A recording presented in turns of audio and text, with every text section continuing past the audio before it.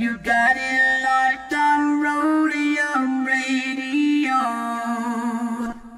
Due to circumstances beyond anyone's control, Dr. Dre is in the motherfucking house. So right about now, and I say, yo Steve, are you with me? ICE, are you with me? Here's a little something about a nigga like me. They never should've let me buy tape from Steve. Ice Cube would like to play dope shit mixed by Dr. Dre. Since I was a youth, I like COMPTON. Now I like the motherfucking Roadium. Buying a tape or two, that's what the hell I do. You don't like Tony A? Well, fuck you, this is a game, and I'm in it. Ice Cube will fuck you up in a minute with a right, left, right, making you sick. And then you see Tony A is on the mix.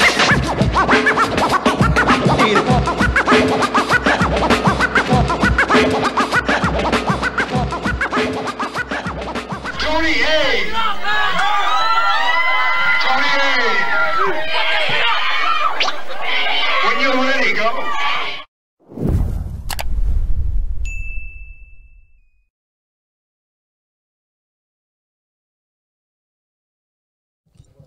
Welcome back, everyone, to Roadium Radio, episode 221. Okay, I don't know if it says 223 on the screen, but it says episode 221, just in case there was a mix-up. But I want to thank everybody that tuned in, everybody that's on the live chat, everybody who's commenting, subscribing, liking, sharing, whatever. Just thankful you guys tuned in. Much love, much respect to all you guys. If you guys didn't get a chance to watch Dining with the Wizard last night with me and B. Scanless, make sure you guys go check that out. That shit was hella funny.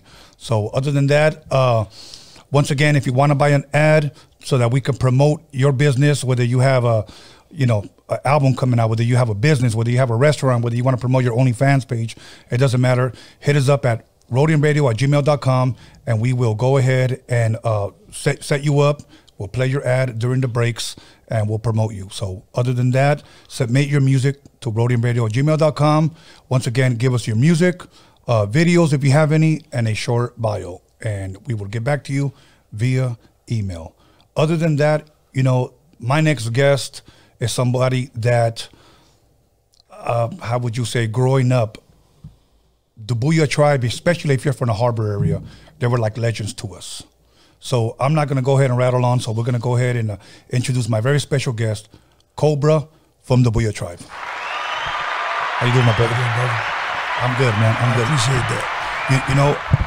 Sometimes when I meet and conversate with people like yourself, I get so humbled because growing up in this area and going to Scott Park, going to Carson, because that was the only pool that we had at the time for the summer, right. And seeing all the music, the DJing, the popping, the breaking. Carson just had such a rich history of hip-hop, if you will, all the elements, whether it's DJing, whether it's b-boying, whether it's rapping, whether it's graffiti. It's all there, right. And you guys were a huge, huge part of that. I was sharing with you that the last time I seen you was at a KRLA car show in 1997. So it's been a minute. Yeah. So it's been a long minute. Yes, yes. So how you been, brother? You been good? I've been good, man. You know what I'm saying? I just been, just been blessed. You know what I'm saying? Just keep it pushing. But, that's right. Yeah, Okay.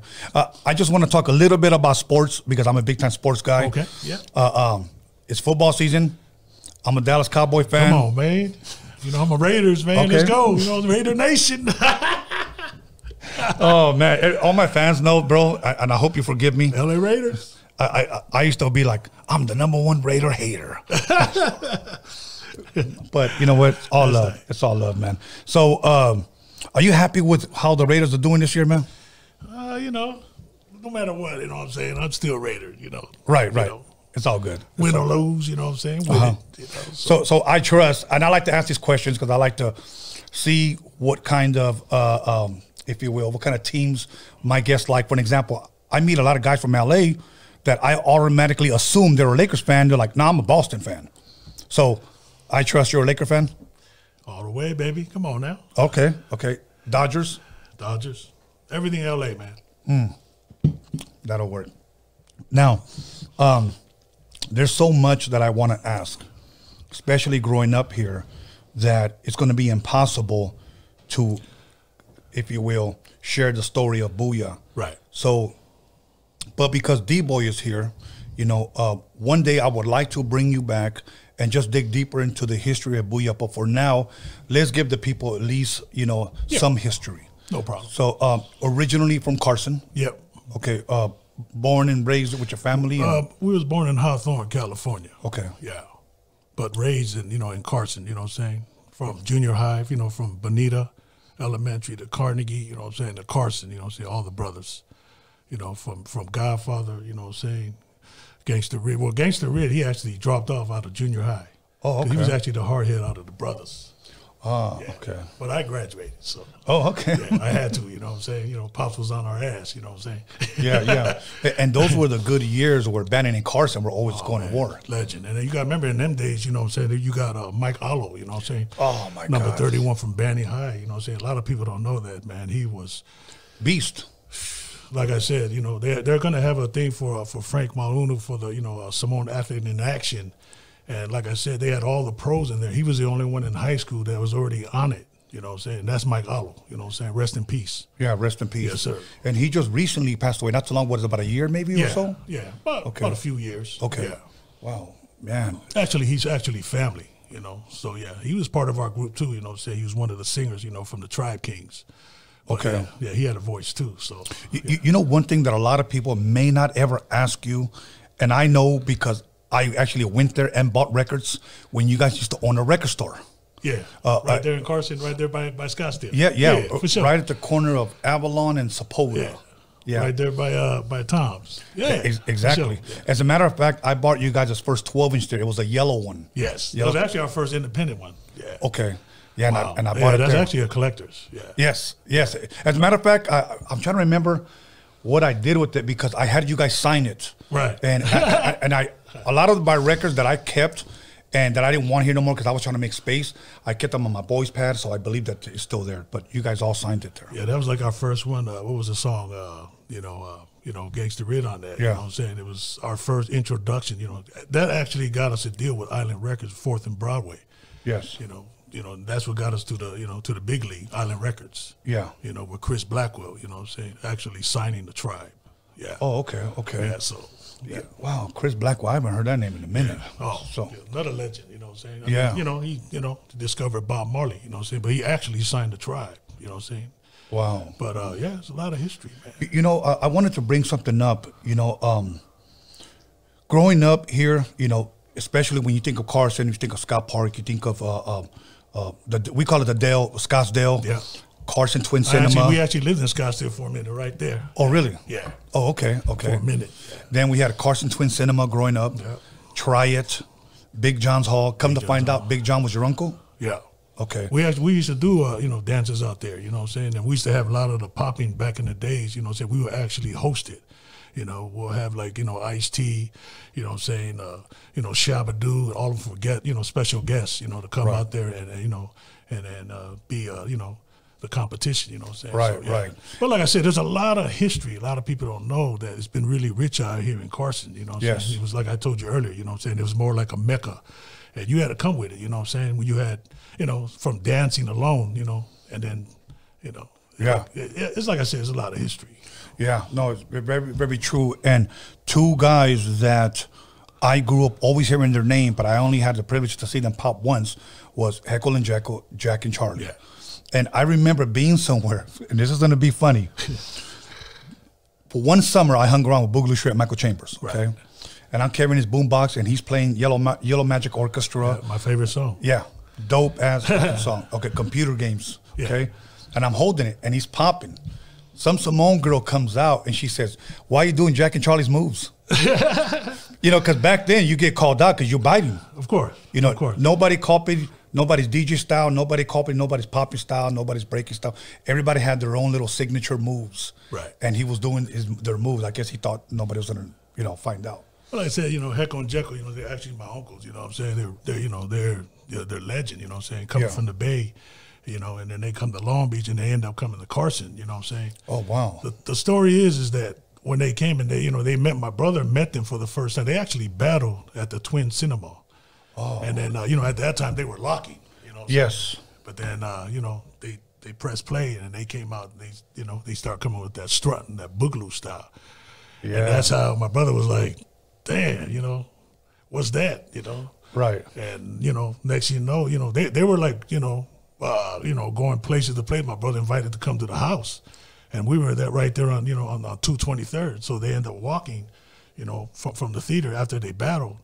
And then, as soon as, my brother Godfather came in and my mom was cooking. Yeah. And they're looking, they go, oh, man, you know, Shocky and Jack, you know, and they were like, what? You know, because my mom knew them, you know, when they were back in the islands. But, you know, short stories that we became family from there. And then that's how they taught us, you know what I'm saying, how to dance, you know what I'm saying, from Heckle and Jekyll, you know, Jack and Charlie. Wow. But like I said, from Blue City, you know what I'm saying, to my brother, to Mike, because there's like 3 generations. Yes. You know what I'm saying, that we all, you know, learning, the Boogaloo style. Okay. You know.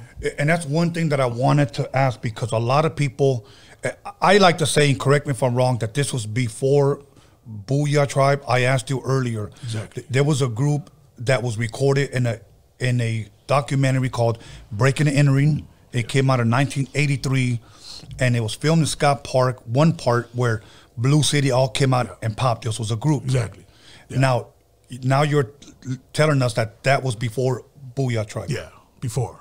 Okay. You know, because like I said, when my brother, Godfather, was the visionary of the family. Okay. So his whole thing was, he knew that dancing only can take it that far. So he told the group that the next group is going to be my little brothers. So we went from dancing, and then we formed, you know, when my brother caught this case, and he went and caught this case and went to jail.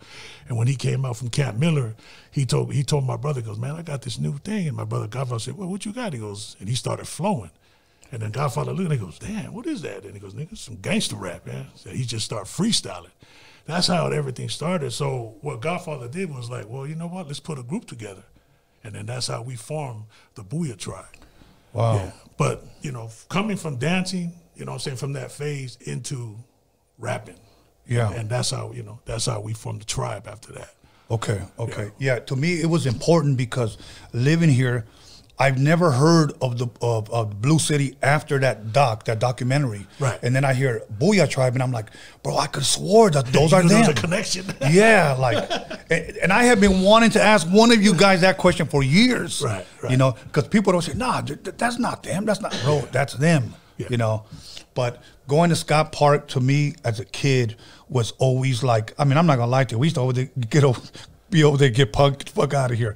And I'm like, we come in peace, you know, because we wanted to go to the pool. Yeah. You know. You know what I'm saying? 25 cents for the pool. Yeah, exactly.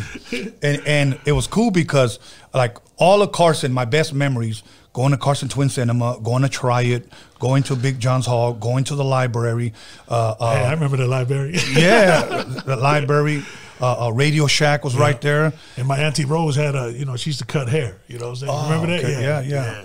And then my first battle I won in 1988, and Julio G from Katy was the judge at San Marino Hall. Yes. And at San Marino, that was my uncle, San Marino. You know what I'm saying? He was the owner right there. Oh, no shit. Yeah, it's a small world, you know what I'm saying? But like I said, we used to throw our dances at Big John's Hall and San Marino.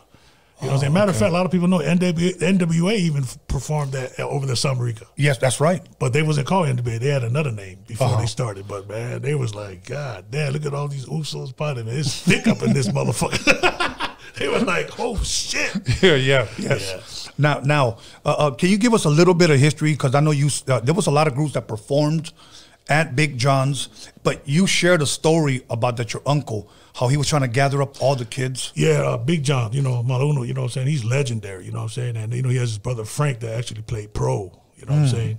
And he played for the Chiefs, you know what I'm saying? That's Frank Maluno, you know what I'm saying? Okay. But his brother John is actually, you know, for the city of Carson, he was like, a regulator, but he was really about the people. See, a lot of people don't understand about Carson is that the reason why Carson was entertaining because, you know, we had a lot of Usos that's coming from Long Beach and Compton and Santa Ana. They actually didn't have a lot of things going on.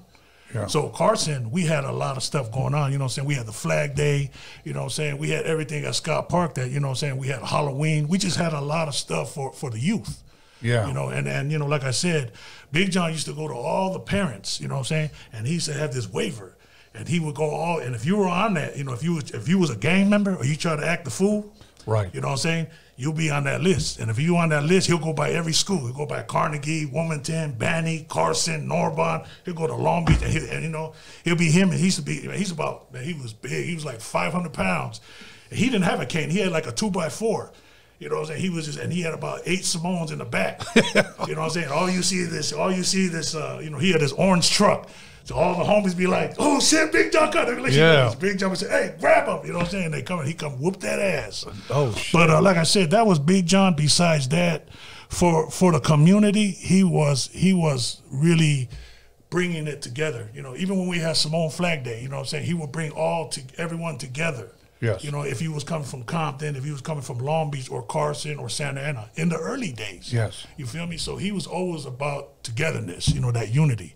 And, you know, that's Big John, you know, just a legend, you know what I'm saying? Yeah. That's dope. That's dope. Now, as far as groups, do you remember what groups used to perform there? Because I remember that one of the first times I ever saw Kid Frost was at Big John's. I saw him there.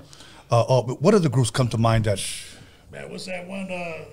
Ladies, Ed, remember that old cut? They performed there. You know, I mean, a lot of people performed over there. Yeah, LA Dream Team. At LA Dream I remember when they performed, I was like, damn, they here? Right. They here in the neighborhood? Right. Yeah, but yeah. That's dope, man. Yeah. Now, when you guys come together and you guys put together Boo-Yaa Tribe, who came up with the name and why that name? Well, you know, remember in the early 80s, you know what I'm saying, there was that, you know, the drug was called Boo-Yaa. Boo-Yaa, You know what I'm saying? yes. You got that Boo-Yaa. Yes. So, you know, we was in Scottsdale, you know what I'm saying? So my brother Godfather was like, man, you know, you see big ass Simones, you know what I'm saying? Well, how can we make it with that Boo-Yaa? Like, you know, how motherfuckers walking through the door and they'll say Boo-Yaa, you know, like impact. Right. So my brother Godfather said, man, like we the drug, motherfucker, man, you know what I'm saying? Let us come in there and like Boo-Yaa. So when he said that, I go, you know what? We're going to take that name. And then we just got, you know, back in the days, a lot of people don't know that a lot of them was claiming posse. So my brother Godfather, you know, he's always going the other way. He didn't want to claim posse. Right. Because there was a lot of rap groups claiming the posse. Yes. My brother Godfather said, man, fuck that. Now we're going to claim the tribe. And we were like, all right. That's Dope. What? And that's when we started the Boo-Yaa Tribe.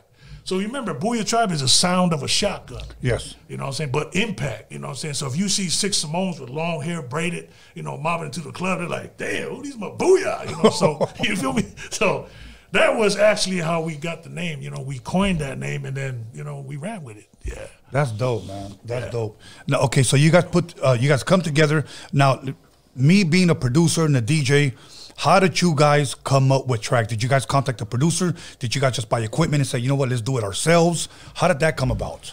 Man, one time, Tony G, you know, Yes. producer. And one time I was telling my boy about it, man. This dude was one of the, back in LA, they used to have a club out there, and he was out there cutting. And I was like, damn, Amazing DJ. Who is that? Ain't no one scratching. He was scratching it. Like, he was, you know, killing it. So we ended up being friends with Tony G. And actually, Tony G actually introduced the Kid Frost and everybody else. So he was actually our first producer. So that album, that yellow album that you said, you know what I'm saying? That's what it's called, Coming Hard to America. Because a lot of people don't know, like, who the fuck are Simones? Well, Usos at that early. Right. So that's when my brother said, you know what? We're gonna call this album Coming Hard to America. You know what I'm saying? And what was that one track? One Time was the track. Yeah. That was the first single, One Time. Yeah. One of the ones that I really, really enjoyed, I thought it was a fucking dope-ass song, Psycho Funk. Oh, yeah. That shit was hard. Produced also by Tony. Yes. You know. So you guys meet him. You guys, we're putting together this group. We want some tracks. It comes out. What was the feedback that you guys were getting when that shit dropped? Man, it's funny, you know. Even like you said, we were talking about E40. We went to the Bay first, and then back in the days, you were selling your off your trunk. Right. And the funny thing, that's when we actually ran into E40 at another spot, a distro spot. That's how we became friends with E40, with his family, his sister, and them, and us, because we were selling it from the trunk. Yeah. And then we started our relationship with the Bay. Shout out to E40. You know what I'm saying? But and I shared with you that story earlier about. Yeah. So, but like I said, everything comes full circle. You know what I'm saying? But the music, it was like, my brother Monster, you know what I'm saying, producing, you know what I'm saying? Everybody had their own thing, that brings something into the music to create the first album. Right. Which was that one that, that we talked about, Coming Hard to America. Yeah, you know what? And I get signed to Hollywood Records, which is owned by Disney. Yeah, we was actually signed to that. Yes, okay. That's where I want to go. There was a guy there named Funky Klein. Passed away, rest in peace. Rest in peace, yes. Damn. And he talked so highly of you. I go, bro, if you only knew, they're like from the hood, bro. And he goes, you know that? I go, I'm not going to sit here and say I know them, but yes, in a sense, because they're from Carson, bro. You know, it's funny. A lot of people don't know how big Funky Klein was from New York. Yes. Now, remember, he left New York to come to America to start his independence. Yes. So when we got signed to that, he actually passed in the middle of the project. See, a lot of people don't know, like, see, Boo-Yaa Tribe, we only had one album released, the Red Album. Yes. But a lot of people don't know there was a lot of controversy behind it. So just recently, in the last 3 weeks, we just got 9 of our albums that's never been heard. I'm keeping it real. That's never been heard. It's just got released. Wow. And like I said, it's funny you said that about Funky Klein. He was one of the one that we did that album, and it's one of the coldest albums we did. I heard it. He played it for me. Yeah. There was a track, and I don't know if it ever got released, but there was one, Ice Cube was on it. Yeah. I believe King T was on there. There's a song called Celebrate. Yeah. Did that ever? Frost. Okay. Did that ever come out? Not really, but it's actually because that's our album number 2. That's what. Yes. So a lot of people don't know. See, a lot of people don't know that we got signed from a group from another label. A lot of independent labels, but a lot of them went busted. Some went major. We had about 5 albums that was only released in Europe by Bulletproof. Oh. So all our fans, a lot of people don't know, our fan base is Europe. We're killing it in Europe. That's awesome, man. And the funny thing is that everyone that was here, that was rocking here, yeah. But when you go to Europe, I'm gonna keep it real. Yeah. It's the hardest crowd pleaser. Even though that you get your shit, you get out there and you fuck shit up. Right. But over there, if you don't come with it on the live, you done. So Boo-Yaa, my brother, us, we knew that we had Europe because they seen motherfuckers was coming out doing 30-minute shows. Man, we doing an hour and 30-minute show. Man, our show's like a fucking freak show. That's dope. Boo-Yaa Tribe, everything. If you actually seen the show, it's everything from dancing, you know what I'm saying, singing, harmonizing, and live band. That was pretty much it. That's Boo-Yaa Tribe. So Europe, thank God, all these years, they always been our big fan base. So they used to say, fuck America, man, because, you know, they wanted that G shit. Yeah. So we was always accepted in Europe. You know, like I said, 9 albums just got released about 3 months ago. So a lot of our stuff is finally on the platform that you can actually see it. You hear it. Like this album called Doomsday. That's album number 4, 1994. If you hear a lot of the songs on that, my brother ripped that shit out. Like it was on some, like, you know, check that out, Doomsday. Okay. Album number 4, off the fucking chain. Yeah. So album number 2. Album number 2 is Good Times and Bad Times. Okay. That's the album you're talking about. And matter of fact, we even had a track we did a track with George Clinton. It's called All Up in That P-Funk. Man, when George Clinton came into the thing, we were like, damn, we about to do a track with George Clinton. Yeah. Man, that motherfucker came in and go, mother, and that's when he gave, hey, Gangsta Red, smell my finger, I'll give you the P-Funk. And we said, damn. So he goes, hey, from here on, Boo-Yaa, y'all can play. You guys, you can hold the flag on stage. Man, my brothers went crazy because, you know, us, we was like, he's like God, you know what I'm saying, George Clinton. Yes. But actually doing a track with him, and he's on the front, you see it, man. The track's called All Up in That P-Funk. Cold-ass track. Wow. But like I said, it was another single. But like I said, a lot of our albums and a lot of our material, it didn't come out. It only came out in Europe. But a lot of the fans now, they finally can hear all the shit that we were doing. We got 9 right now on all platforms right now. Wow. Yeah, so. Wow, that's amazing. Because I remember sitting with Funk, and he was telling me, because he was in a wheelchair. A lot of it. Yes. If you've never seen him, this guy was in a wheelchair working for Disney Hollywood Records. Yes. And he was telling me, you got to listen to this. And then I remember he told me, and I know he said he took you guys to New York. Yep. I'm not sure if it was the first time you guys have been to New York or not. But he goes, I took him to New York. He goes, and they walk in. He goes, and everybody just kind of steps back. You know, he goes, yeah, they've never seen anything like that. And I was like, bro, I know who they, believe me, you know. But see, not to cut you, but see, a lot of people don't know that for Boo-Yaa, so us coming to New York, you know, we had to earn our stripes. And when I say that, see, we were signed on 4th and Broadway, and then at that time we was from the West Coast Island, and then they had, you know what I'm saying, and the East Coast had theirs. Right. So, you know what I'm saying, they had, you know, this other group of us, we battled, but we had, you know, New York for the first time is actually going to see us. It was industrial. industrial party, you know what I'm saying? And they actually got to see us live because they never seen it. Man, what is a live group going to come out here in New York and try to, you know, they just never seen that. But we went out there, you know, it was at the Ritz, and we killed it, you know, and that's how we got our stripes. You know, before that, then they flew us from there, and that's how we did the Arsenio Hall show. That's dope, man. And a lot of people don't know who Arsenio Hall was like the fucking man back then. Was the fucking man. If you made it on Arsenio Hall, everybody saw you. That's right. Period. You know, man. That's where everybody got this shit from. Exactly. But man, like I got so much shit that I want to ask you, man.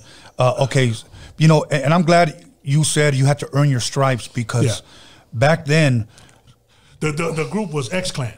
Now remember X-Clan was, you know, big. Yeah, well, we were actually on the same label. But on the real, we became friends because, man, they, you know, they had their whole thing of the African thing, you know, representing theirs. And they seen, we were on some gangster shit with the county jackets, with the brims. Yes. But we became family. But when we actually did the show, man, they was like, motherfucker, what the fuck is this? And then right at the top of the booth right there, and you got to remember, this is at the Ritz, the famous Ritz. And right at the top, they had all the, you know, say Run DMC, every rapper to come in there. And after we did our show, they put their thumbs up, these motherfuckers killing me. We were like, and you know, Gangsta Red, man, that's all I need to see. I'm good. Right. You know what I'm saying? That's all and a lot of people know that my brother Red, that's how he was. Long as he was, because he was, Red, my brother Red, like I said, he was really on that gangster. He had a lot of love for his neighborhood. Yeah. You know what I'm saying? He was really about that life. You know, and, you know, his, like I said, he did it. You know, for me to back him up, you know, I'm more the hype man, and I used to see my brother rip the mic.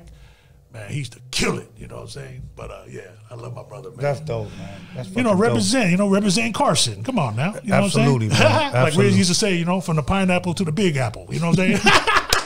Come on, man. We got to eat too. You know what that's dope. and the reason why I say I'm glad you said we had to earn our stripes was because a lot of people don't know that back then, 80s and early 90s, East Coast wasn't really showing the West Coast any kind of love.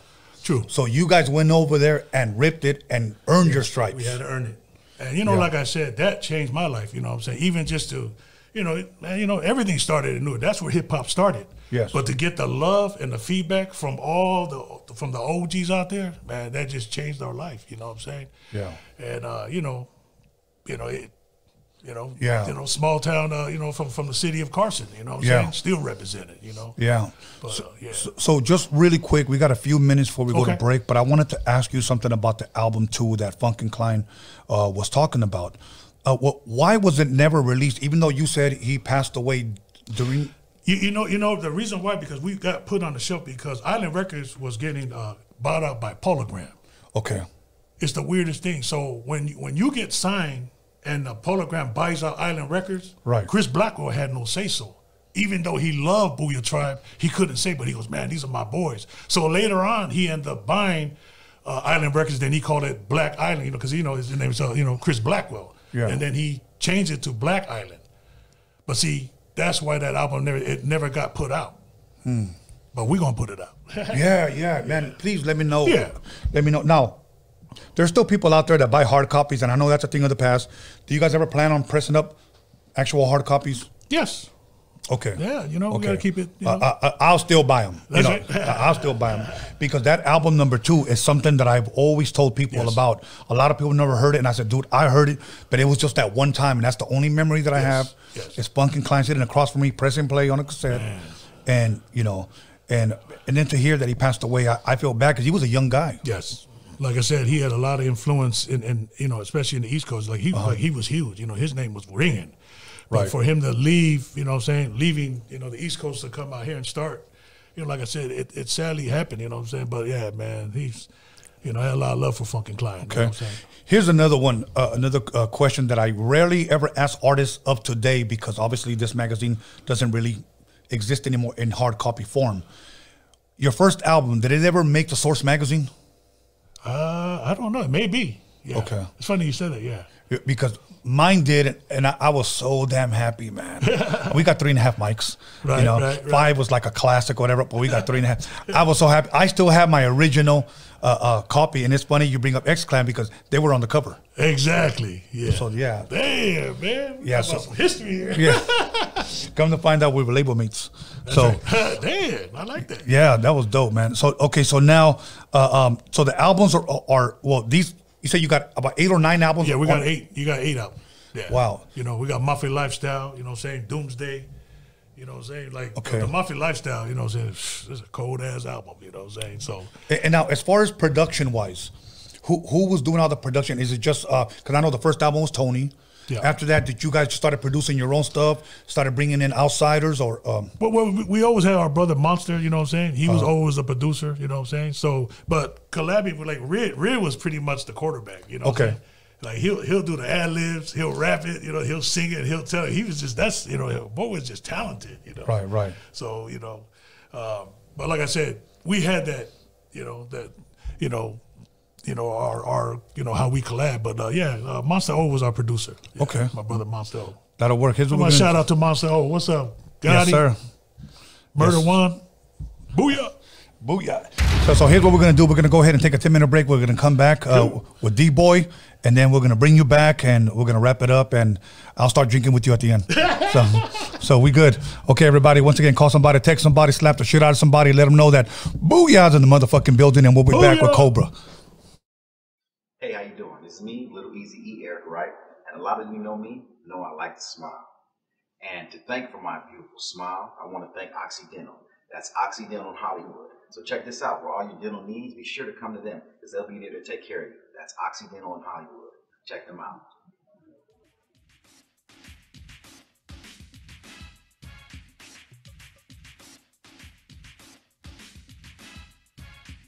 ¿Qué pasa, mi gente? Head Padrino, Mellow Man Ace right here. This is my new joint, Walk Talk, featuring my boy Young Quicks, Oxnard's finest. Ya tú sabes, mi gente. Sigan representando real hip hop aquí solamente. Keep it locked. Peace. Hey, what's up? It's your girl, Miss Gattis, all the way from NYC. Check out my latest EP, available now on all digital platforms. Back in Cali, baby. That's right. Check me out, Miss Gattis, at YouTube, at Instagram, at Spotify, all over. You already know it's NYC, baby. What up, world? It's YQ, Young Quicks. Just want to let you know I got a new single out, Down 3 Times, Down 3X, featuring Baby Bash. Everywhere music is sold and streamed today. Go cop it, add me to your playlist. Let's get it. Down, down, down.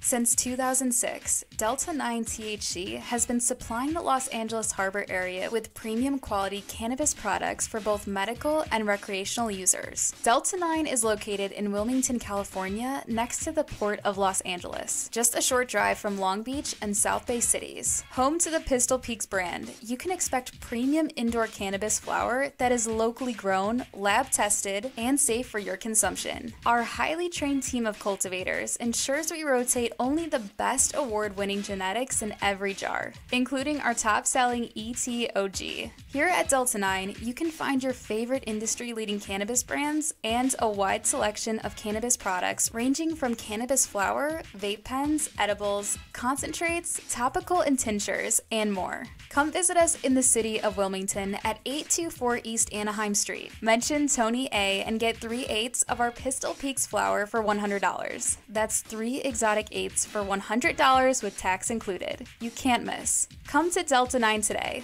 Shop legal, shop local, shop Delta 9. Visit delta9thc.com.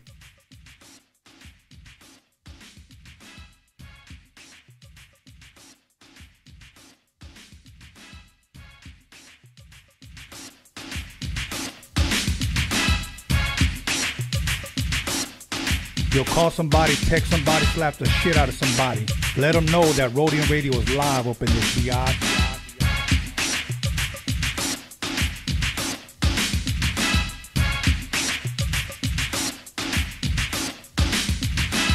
Hey, what it do? It's your boy Cap G. Subscribe to Roadium Radio, hosted by Tony A. the Wizard. Yes, sir.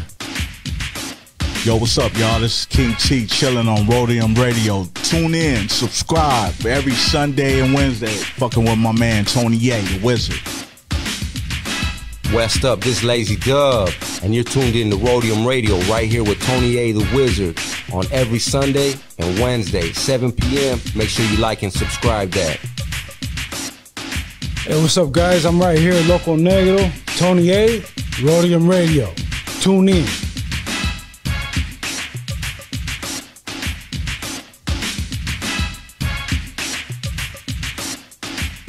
Yo, what's up? It's your boy MTO right here with Tony A the Wizard on Roadium Radio. Make sure you like and subscribe and tune in every Sunday and Wednesday. What's up, everybody? It's your homegirl Lovely, and I'm right here at Roadium Radio with my boy Tony A the Wizard. Make sure you subscribe and check him out every Sunday and Wednesday. It's Nina Barretta with Roadium Radio and Tony A the Wizard. Tune in Sundays and Wednesdays. Like and subscribe. What's up, everybody? This is the Puppet Master chilling with El Triste. Follow and subscribe to Roadium Radio with Tony A the Wizard.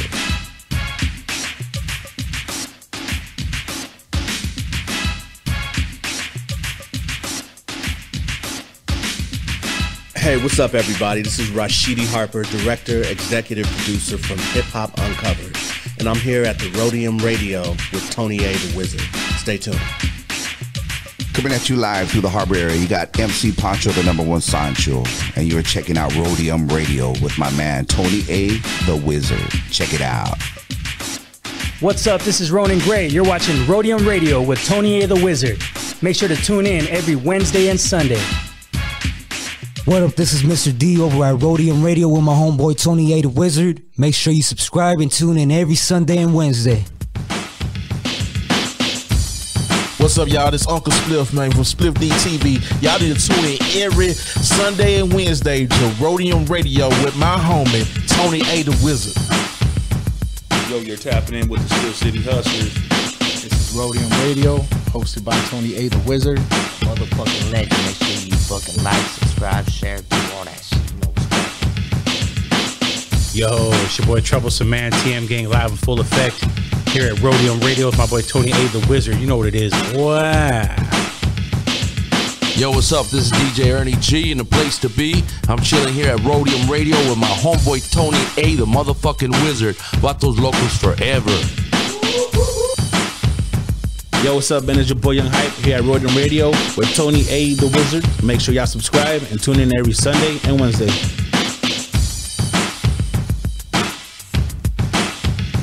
Okay. Yo, what's up? It's Anthony Campos, a.k.a. Big Citric, inviting everybody to tune in and subscribe to Tony Vision, Roadium Radio with your host, Tony A the Wizard. What's happening? It's your boy Bobby Castro, and I'm here at Roadium Radio with the homie Tony A the Wizard. Make sure to like, subscribe, check out the shit. What's good, y'all? Eric Bogle from the mighty Cypress Hill, chilling right here on Roadium Radio with the homeboy Tony A the Wizard. That's right. Hey everybody, this is Cliff Ritchie, and I'm here on Roadium Radio with Tony A the Wizard.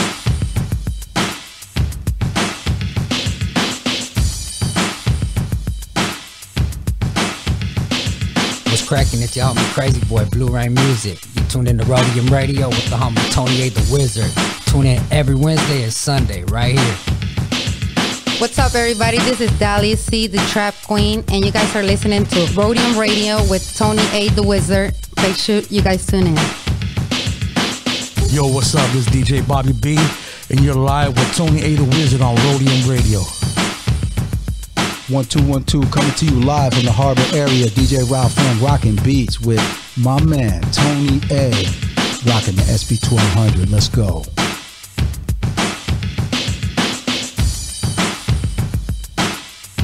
Yo, what's up? This is DJ Yella coming straight out of Compton, Roadium Radio with my boy Tony A the Wizard. Check him out.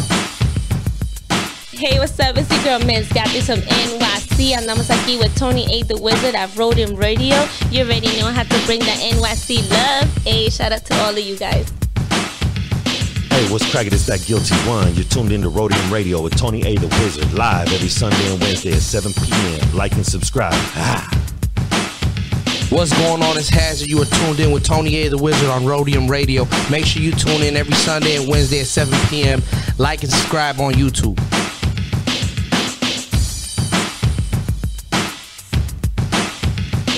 Yo, this is your boy Invincible, and you are watching the Roadium Radio Show with Tony A, the Wizard. Make sure you're tuned in and watching. Boo-Yaa. What's up, guys? This is Isabella Soul, and you're tuning in with Tony A, the Wizard on Roadium Radio. Make sure to like, comment, and subscribe. Peace. What's up, guys? It's your girl J-Rocks. I'm here on Roadium Radio with your host Tony A, the Wizard. I'll make sure to tune in on Sundays and Wednesdays, and don't forget to hit the subscribe button. Yo, what's up? This is Jose Homicide. You hanging out at Roadium Radio, hosted by Tony A, the Wizard. Like and subscribe.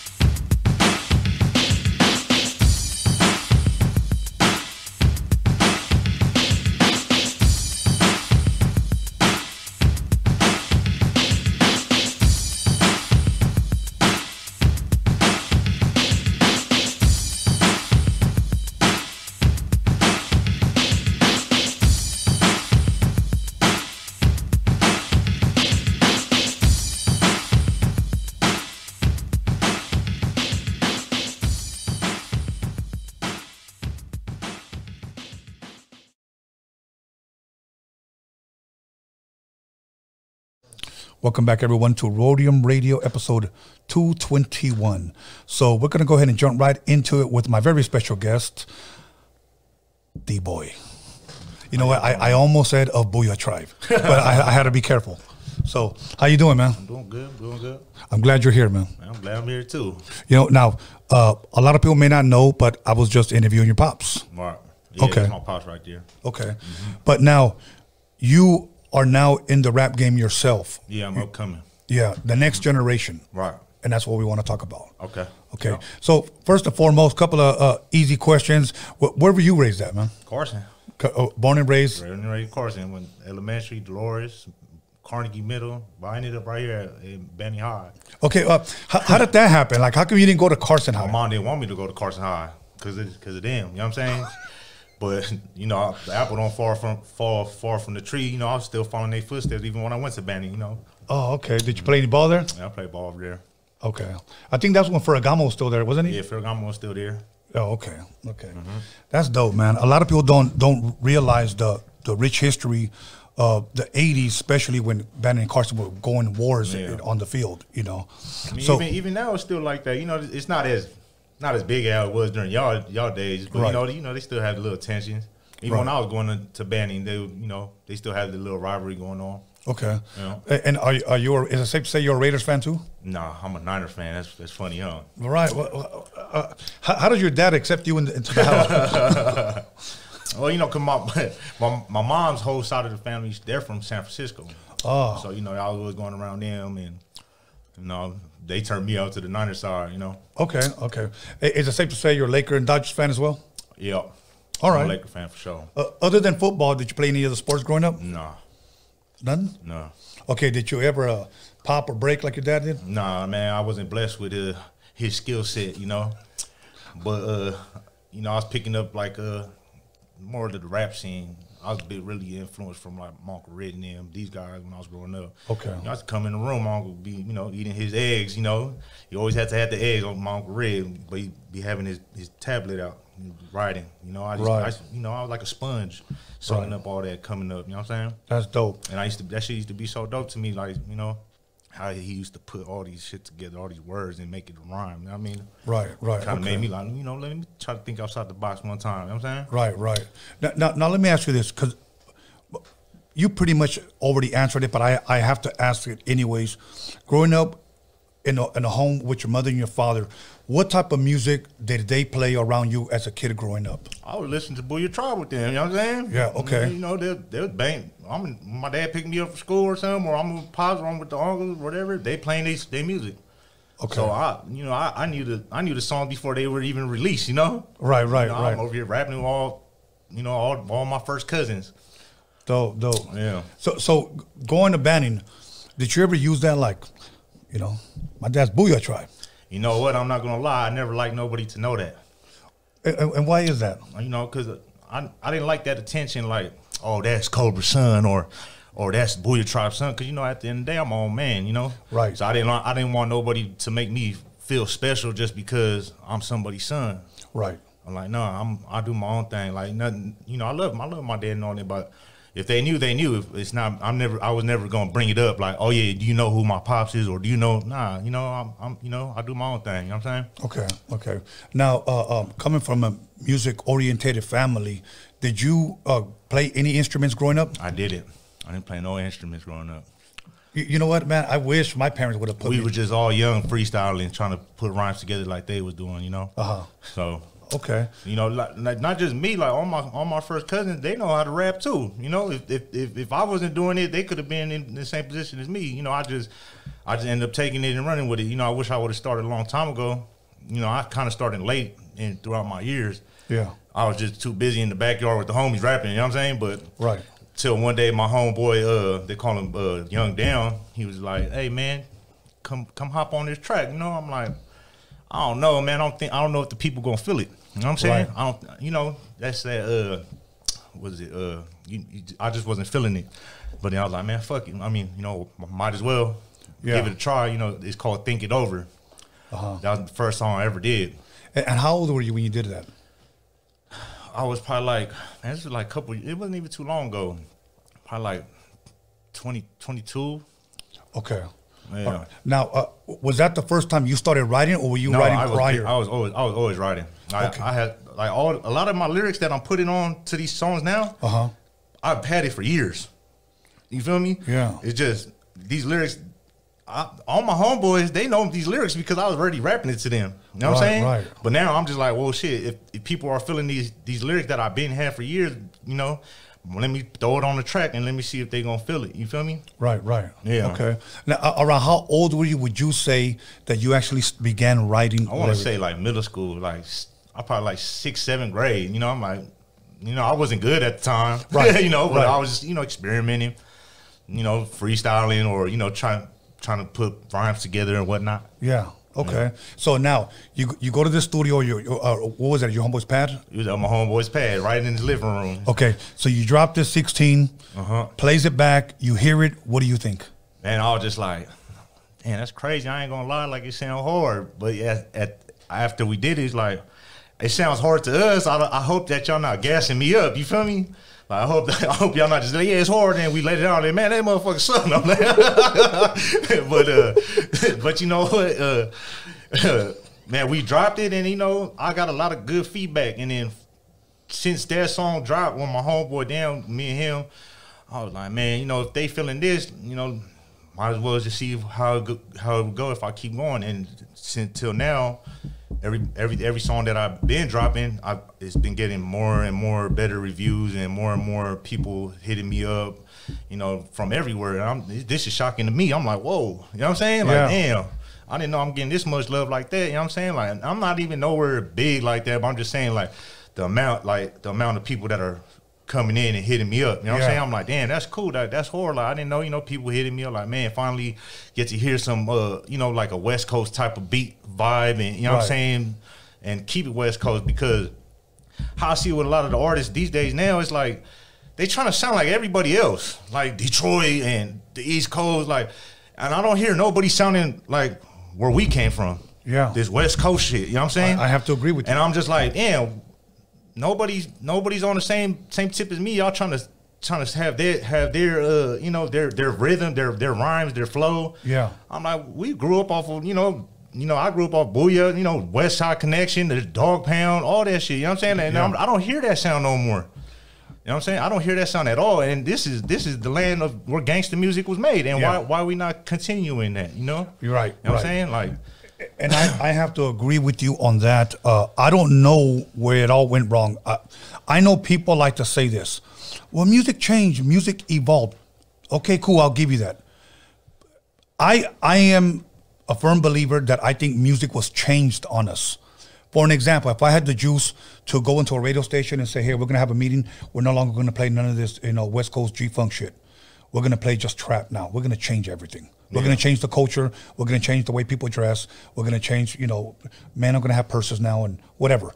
And all through music, all through music. I think the music was changed. I don't think that it evolved to what it is right now. Right. Okay. That's just me because, let me just give you one quick story. I want to say about 3 years ago, I was at a club in Scottsdale, Arizona with Quick and my boy High C. And they're playing all of these trap songs that I don't even fucking know. I'll be honest with you. I don't even fucking know. They just sound like noise to me. And then out of but the dance floor is packed. And then all of a sudden, out of nowhere, the DJ throws on California Love, Tupac, and Dr. Dre. And for some fucking reason, the crowd erupts. And more people go to the dance floor. I got goosebumps just listening to that shit, that I turned around and looked at my boy Quick and I said, bro, what was wrong with his music? Why did we have to change it? And he goes, I don't know, bro. It's probably just like some cultural, the culture type things. Like how I feel about the trap music and all that. Like, it's cool. Like, yeah, they're going to be making bangers and whatever, but it's not going to last. You know what I'm saying? It'll be a hit for like a good couple months, and then nobody's ever gonna play that song again. You know what I'm saying? Just like how you brought up, they played the California Love. Yeah, those are classics. You know what I'm saying? And that's some West Coast shit. That's what I'm trying to be on. I'm trying to make classics to where, damn, play that song and damn, that shit's still hard. You get what I mean? Yeah. Not just a one time thing, because these beats, they're not. I'm not gonna go towards that way with the trap music. I'm gonna keep it to what I know, and I'm not trying to sound like anybody else. Right. Or, I'm trying to be myself. You know what I'm saying? Or what I was raised off of. Yeah. They played California Love, and right after they played that song, what was it called? What Would You Do If You Can Get With a Dog? Oh yeah. Man, that shit gave my ass goosebumps. I haven't heard this motherfucker in a minute, but that shit was just banging in there, bro. But you know what? Let's be honest. Those tracks, man, like bring, especially if you're from the West Coast, they bring something out of you, bro. It's off top. Right when you hear that, man, you already hyped up. You know what I'm saying? Especially if you're from the land, Yes. There ain't no doubt about that for sure. Now, are you a fan of East Coast hip hop? Honestly, I like Biggie. Okay. But Bone Thugs, would that be considered East Coast? I think they're or Cleveland, where they're from. Oh, that's West. Okay, but yeah, not too much, because I didn't really know too much about them growing up. Okay. Like when I was growing up, they was banging on a lot of their stuff. You feel me? When we kids, we listened to them. They talking about Tupac and all kinds of West Coast artists, and that's all the sound that I was hearing. Right. So yeah, pretty much that's I'm really a West Coast baby. You know what I'm saying? Okay. And that's my whole sound. Like nothing against them. You know what I'm saying? There's just I like the vibe that we give off. Okay. You know what I'm saying? As far as West Coast rappers or groups, give me your top 5 if you can. It doesn't matter what era, the new stuff, the old stuff. Honestly, it's probably your era, but I used to bang all I used to listen to DJ Quick. I'm in Carnegie with my MP3 on before they even had anything. You know what I'm saying? Right. So I was listening to Nip a lot too. These guys for sure. I know all the albums from these guys. The Dog Pound was hard. Okay. All them beats, that was straight West Coast stuff. You know what I'm saying? Okay. Damn. That's about four right there. Give me at least 1 or 2 more. You mentioned Pac. I don't know if you would consider him. Pac for sure. Okay. For sure. All the Death Row, Dre and all them, it was hard. You know what I'm saying? Okay. Now, you mentioned everyone pretty much from my era was from the 90s except of Nipsey. Yeah, Nip. Okay. Why do you think it is more that you gravitate more to the 90s, G shit than today's music? Because I was around a lot of funk. You know what I mean? Okay. I was around a lot of gangster rap. I was around growing up around a lot of OGs. These guys and their homies. You know what I'm saying? I was in the mix. Right. I was a kid watching them, what they're listening to, and then me and my cousins, we're like, man, that's hard. You see what they're listening to? Like, let's see what they talking about. Let's hear what they talking about. You know what I'm saying? Okay. Now, did you ever have the opportunity as a youngster? When I say youngster, like as a child, to go to your dad's shows? You know what? I don't think I went to a show. I think we was a little bit too young. Okay. But we did get to go on a tour bus with them one time, and that was hard. Oh, okay. Oh, yeah, that'll work. That'll work. Because I know sometimes as a youngster, you carry those memories with you forever. Yeah. You know, and I went to a couple events with them for sure. With my pops, I was a little kid though. You know what I'm saying? Okay, now I'm gonna ask you an honest question. Was there ever any tracks that you were like, you know what, Dad, I'm not feeling that one right there? Man, honestly, nah. I feel like every track that they came with, they showed us as kids, we was amazed. Like, damn, you see them, you know what I mean? That's hard. Look at Uncle Red doing his thing, and Uncle Reed to break down everything to us. Like, oh, you know what this mean right here? You know what I'm saying? Right. He'll break down his whole thing. Like some of his lyrics, some people to this day won't even know what he's talking about. But me and my cousin know what he's talking about. You know what I'm saying? Because he'll be like, yeah, this means this. You know what I'm saying? I'm like, oh, that's hard. Yeah. That's dope, man. That's dope.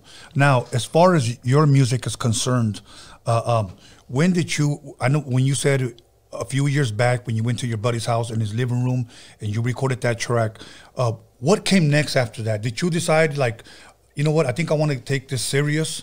Or did you wait a while? Or nah, what right took after place? that, like right after I did the Think It Over, I was like, you know what? Because that was just a track I did, and then after that, I did the song called Respected for Life. That's what kind of like got me a little buzz, like, you know, as far as LA. So where everybody's tuning in because they're like, damn, he's going crazy. But like, after we did the Think It Over, I was like, man, you know what? Let me try to bring myself out. Like, let me do my first single. You know what I'm saying? So I did the Respected for Life. There's no hook. I just gassed the whole song. No shit. And I flipped. I wanted to everybody to know, hey, this is D-Boy 223 coming out of Carson on some West Coast ass shit. So I flipped damn, what's the song by Connected for Life by Dub C and them. Mm-hmm. So I flipped that and I just gassed the whole song. That's when Esteban and all them, they start tapping in with me like, oh, this is Kobra son. Like, oh yeah. I'm like, yeah, you know what I'm saying? Like, you know, I do my thing too. So when everybody heard me, like, man, he's going wild on that thing. You know what I'm saying? He's going crazy on there. That's right when I dropped that video and I'm like, damn, all right, this is my first music video I'm ever finna drop. I'm like, damn, let me see. I'm either gonna stop doing music after this or I'm gonna keep going. You feel me? Right. And if there's more bad comments than good comments, oh yeah, you gotta go. You know what I'm saying? Right. Yeah, don't keep going. You know what I'm saying? Right. Wait, you were being real with yourself. Yeah, you gotta be real. Like, believe the comments. You know what I'm saying? Yeah. You know, the motherfuckers in the comments, they ruthless. They ruthless on that internet. You know what I'm saying? Oh my God. So you're gonna find out right there and there, hey homie, this is not for you, dog. You need to hang it up right now. You know what I'm saying? Yeah, well, some of those comments you gotta have thick skin, bro. Yeah, nah, for sure. Yeah, because I've known dudes that have literally like called me up and literally cried about some of the comments that people wrote about them. I go, bro, just I ain't finna cry over no comment. I'm gonna just be like, damn, that's what it is. Shit, I guess that's what it is. It ain't what it is then. You know what I mean? I gotta go. I ain't finna be no crybaby over here. You know, it is what it is. But you know, but besides that, I got a lot of good feedback. And it was like, man, you whore. Like, man, keep on dropping shit. Keep on going. Keep it so like. Ever since that, I just been dropping single after single. My new song coming out. Everybody they waiting for it to drop. It's called Mr. Whoop. The original song was called Mr. Groove by One Way. Right. And I flipped that beat and I called it Mr. Whoop because, you know, that's where my section where I'm from. You know what I'm saying? Yeah. So I changed it up, called it Mr. Whoop, and I'm going crazy on it. So I'm about to drop that this Sunday. After that, I'm gonna drop an album. Dope. Yeah. Okay. So at what point did you tell your dad, you know what, I'm gonna start rap or I'm gonna start doing this, or did he already somewhat know? He knew I had rhymes, you know what I'm saying? Okay. Cause you know I'll be flowing, you know what I mean? I'll be chopping going, but then I ain't gonna lie, I know he was hearing a lot of the songs, and then when I showed him the Mr. Whoop, I think that's the one that opened his eyes like, damn, man, you is hard. Like, you riding the wave on that one. I'm like, man, you didn't believe me? I'm like, that's dope, man. That's dope. Okay, so you dropped the second single. That was the one that you pretty much said, you know what, if they don't like it, then I got to go. Okay, but you said the response was good. Yeah. Okay. I mean, I'm not going to lie. Like, I wouldn't have dropped some if I honestly felt like, I'm not going to lie, that shit whack. You know what I'm saying? Right. Like if you doubted yourself. Yeah, but I feel like me, honestly, I'm confident in the lyrics that I've been coming up with, like, and you know, I'm like, you know what, I ain't gonna lie, my lyrics is too hard for this. They gonna feel what I'm saying. Right, you know what I'm saying?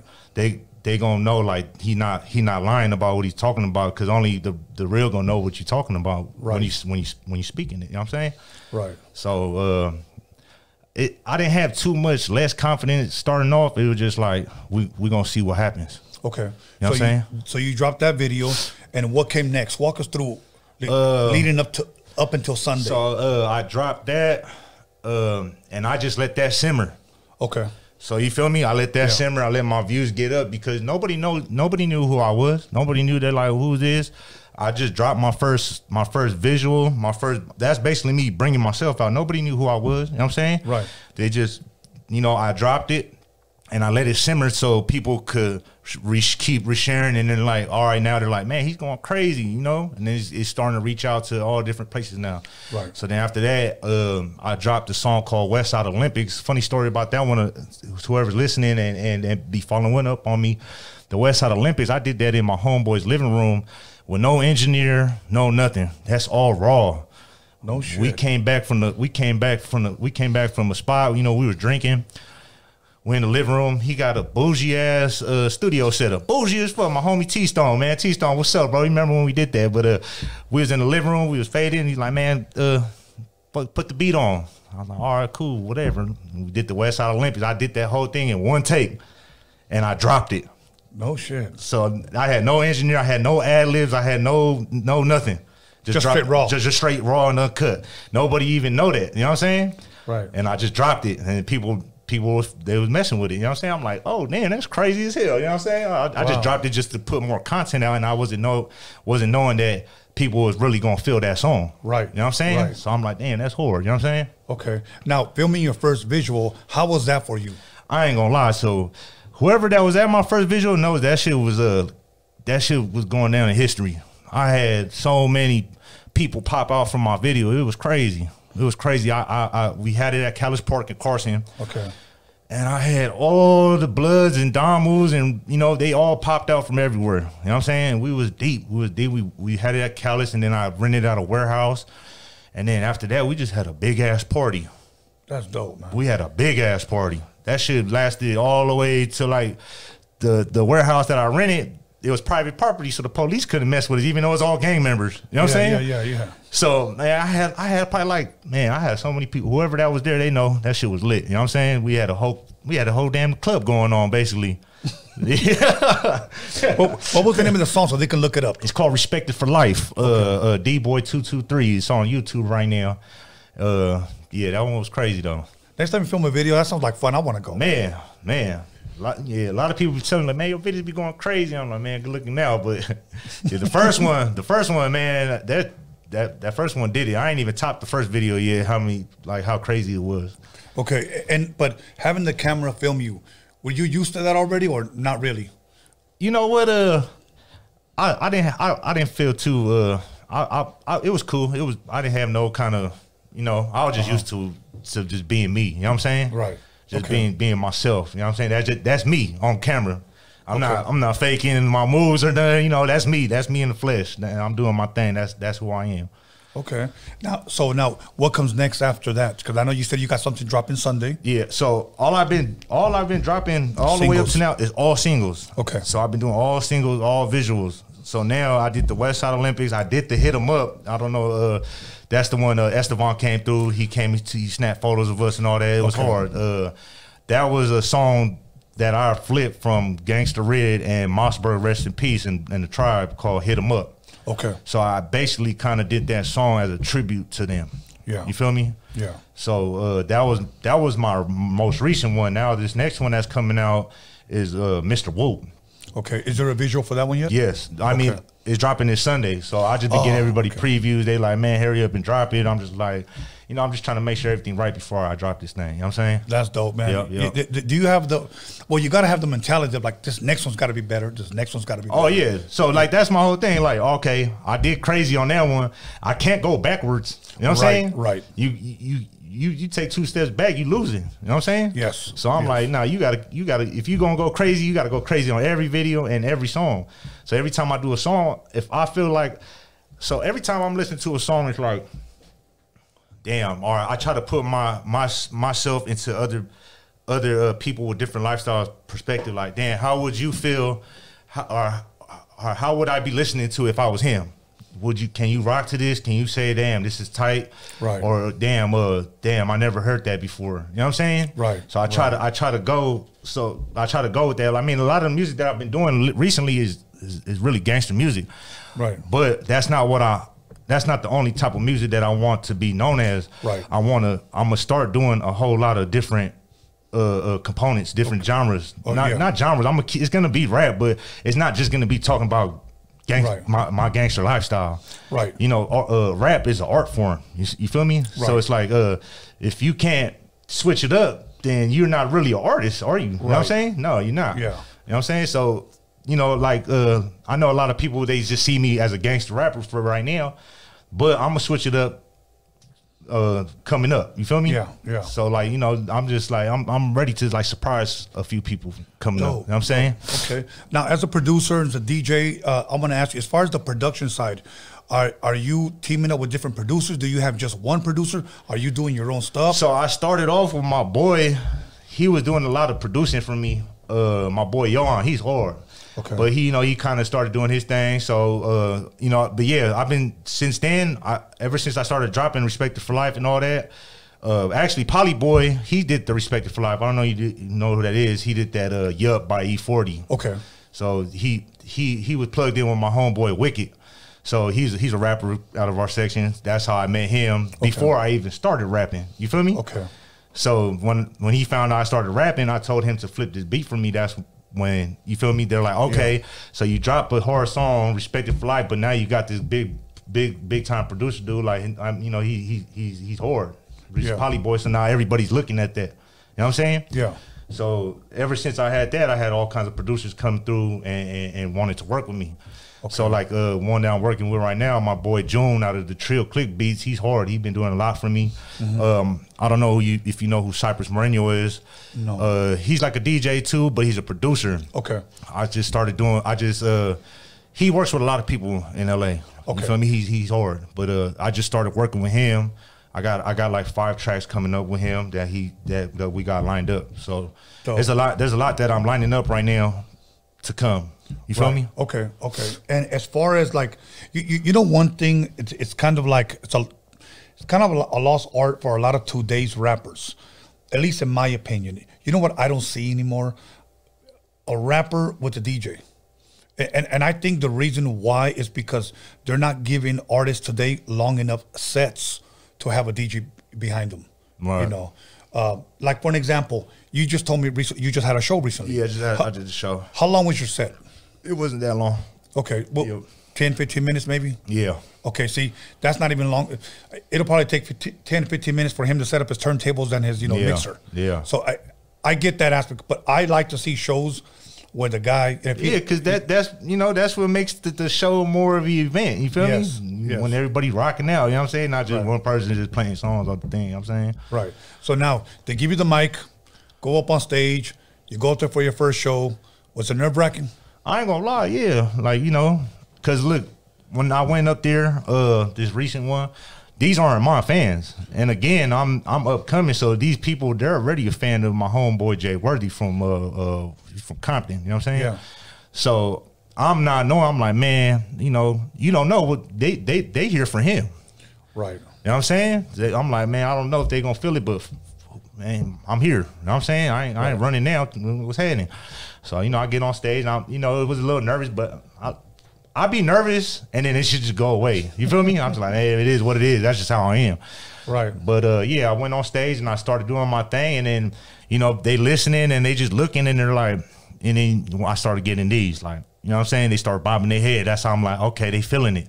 Right. So that's how I know the crowd is not on something like, you know, when the crowd just still, you know, you're doing something wrong. Right. You know what I'm saying? They just, you know, but, you know, I start going crazy, and then they're like, then they all start rocking with me. So I'm like, okay, so now I know now they know who I am. Yes. Now they know that I'm hard. You know what I'm saying? Right. So that's that's what I liked about it. That's dope. After that, I'm like, okay, now I know I could do a lot of shows. Yes. So imagine how I'm going to rock the stage when I throw my show, which I'm going to throw this summer. You know what I'm saying? Oh, hell yeah. I'm going to throw my show this summer, and that's going to go crazy if everybody's coming to see me this time. You know what I'm saying? Yeah. For sure. One thing that I know for sure by LA fans, they're very hard to please. For sure. Prideful people. For sure. They could be loving your shit, but I'm not going to bow my head. Hell no. That's just the pride that we was, built up with. Like, yeah, he horrible, but I'm not gonna let him know that. A lot of these people, they probably don't even mess with me. They're like, they probably go listen to my shit while they by themselves in their room. They probably bob their head like, man, I ain't gonna lie, this nigga whore. You know what I'm saying? That's dope, man. That's dope. Okay, here's what we're gonna do. We're gonna go ahead and take a 10-minute break. We're gonna come right back, and we're gonna bring you and your pops all together, man. Oh, it's good. Is that cool? Yeah. All right. A lot of people don't even know that we work out at the same gym. We've seen each other plenty of times. Yeah, so. I know. I walked up here, I'm like, man, I've seen you before. You been going to the gym, Yeah. All good, everybody. So make sure you call somebody, text somebody, slap the shit out of somebody. Let them know that D-Boy's in the motherfucking building. We'll be back. How you doing? It's me, Little Easy E, Eric Wright. And a lot of you know me, know I like to smile. And to thank for my beautiful smile, I want to thank Occidental. That's Occidental in Hollywood. So check this out. For all your dental needs, be sure to come to them because they'll be there to take care of you. That's Occidental in Hollywood. Check them out.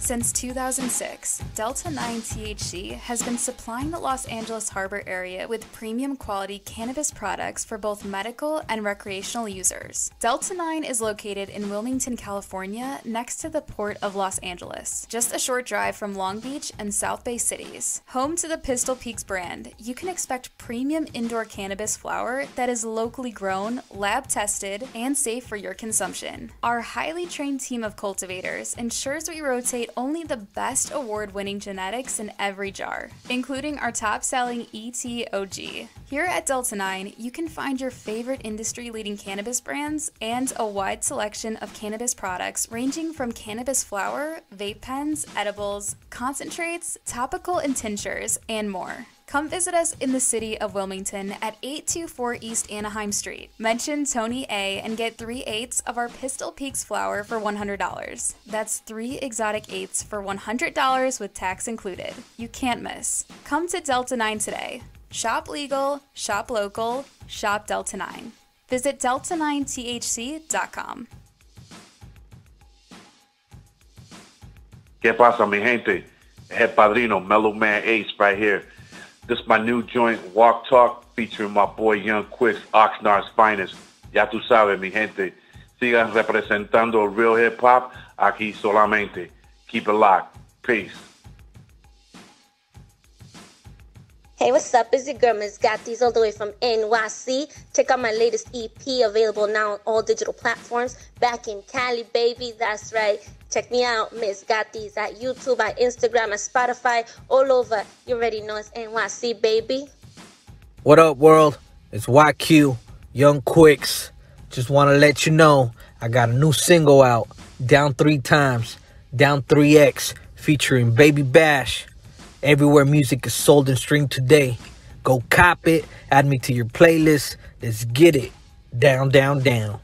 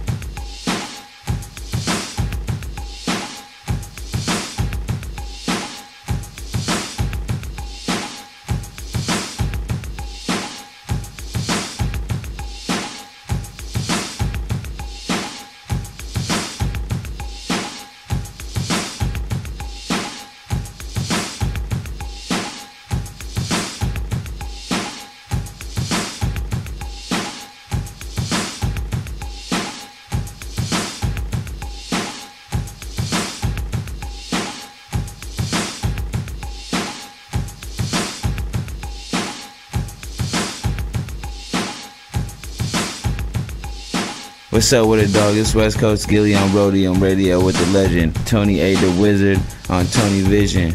You know what it is, West Coast to the fullest. Believe that. What's up, everybody? This is Stefan Ori. You're listening to Roadium Radio with Tony A. the Wizard. Yo, what up? It's your boy Doughboy Tony. You're tuned into Roadium Radio with West Coast legend Tony A. the Wizard. What up? It's your boy Lottie the G, straight out of Santa Ana, CA, and we right here live in the mix with the West Coast legend Tony A. the Wizard on Roadium Radio, Tony Vision on YouTube.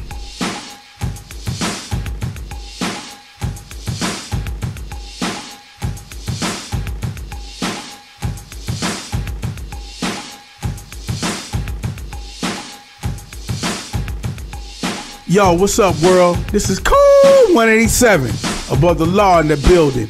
And you're tuned in to Roadium Radio with my man Tony A. the Wizard. Blah! What's up? This is Darren Vegas. You're on Roadium Radio with Tony A. the Wizard. Real West Coast hip-hop history right here. Yo, what up? Sleepy Malo in the house here at the Roadium Radio with my boy Tony A. the Wizard, giving us our voice back. One of the realest motherfuckers I know. What's up, homie? Show me Frankie Quinones, a.k.a. Creeper from Cholo P. And you're listening to Tony A. the Wizard on Roadium Radio. That's what's up right there.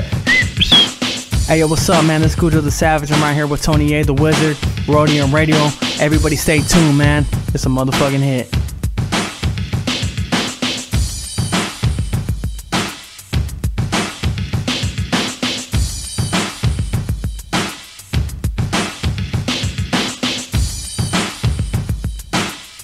Yo, shout out to Roadium Radio, Tony A. the Wizard, your boy Pablo Nunez right here in the studio. Be about it, people. ¿Qué onda, muchacho? Ahí viene este miro. Kimo the Blaxican and Negrito de Los Angelitos, and you're checking out that Roadium Radio with Tony A. the Wizard. ¿Qué hubo, Raza? This is Wicked from the Brown Side here on Roadium Radio with Tony A. the Wizard. You know. What up? It's your homeboy Infinite TGM, chilling with Tony A. the Wizard on Roadium Radio. Make sure you guys go check that out.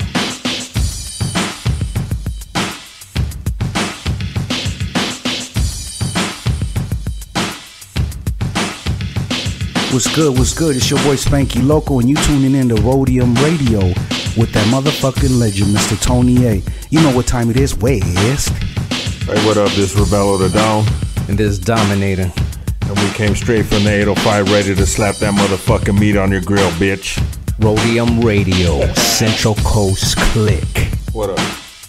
What up with it? This your boy OG Magoo, Los Angeles airbrush artist, big chilling on site with the homie Tony the Wizard on Roadium Radio.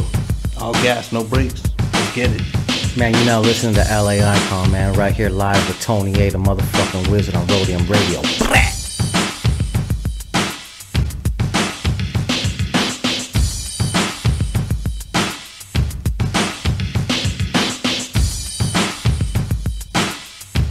What's up? This is A.DA, the Spanish Fly, with that reintroduction right here on Roadium Radio with my boy, the Wizard, Tony A.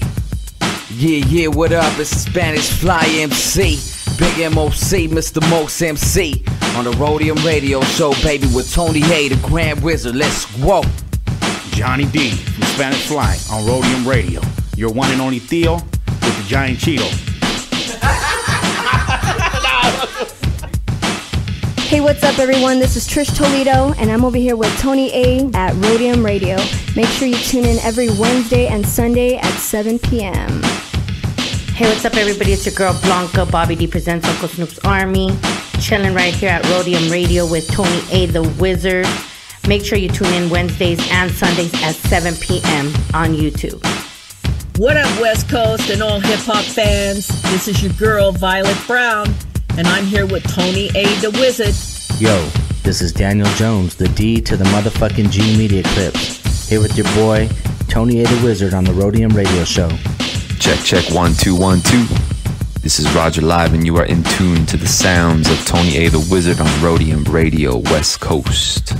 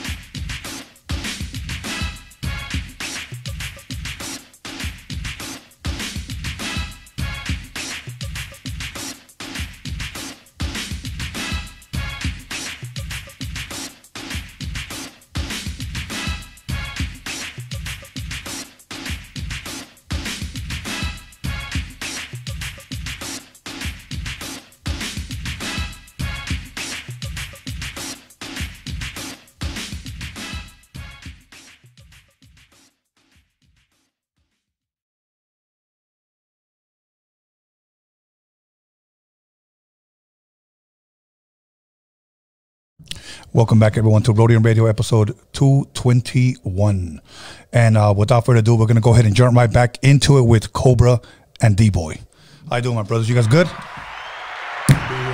Okay, I saw you were enjoying your son's interview, huh? Oh, yeah.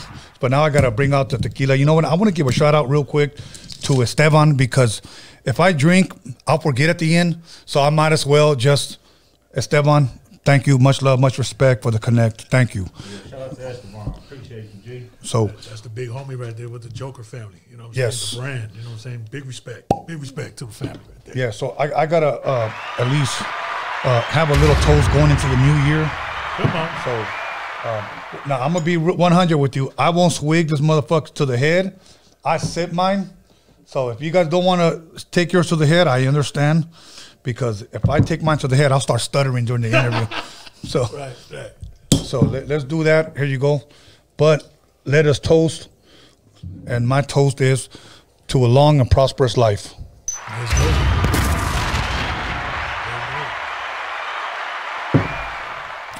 Fuck it, I took it to the head. I'm not gonna lie.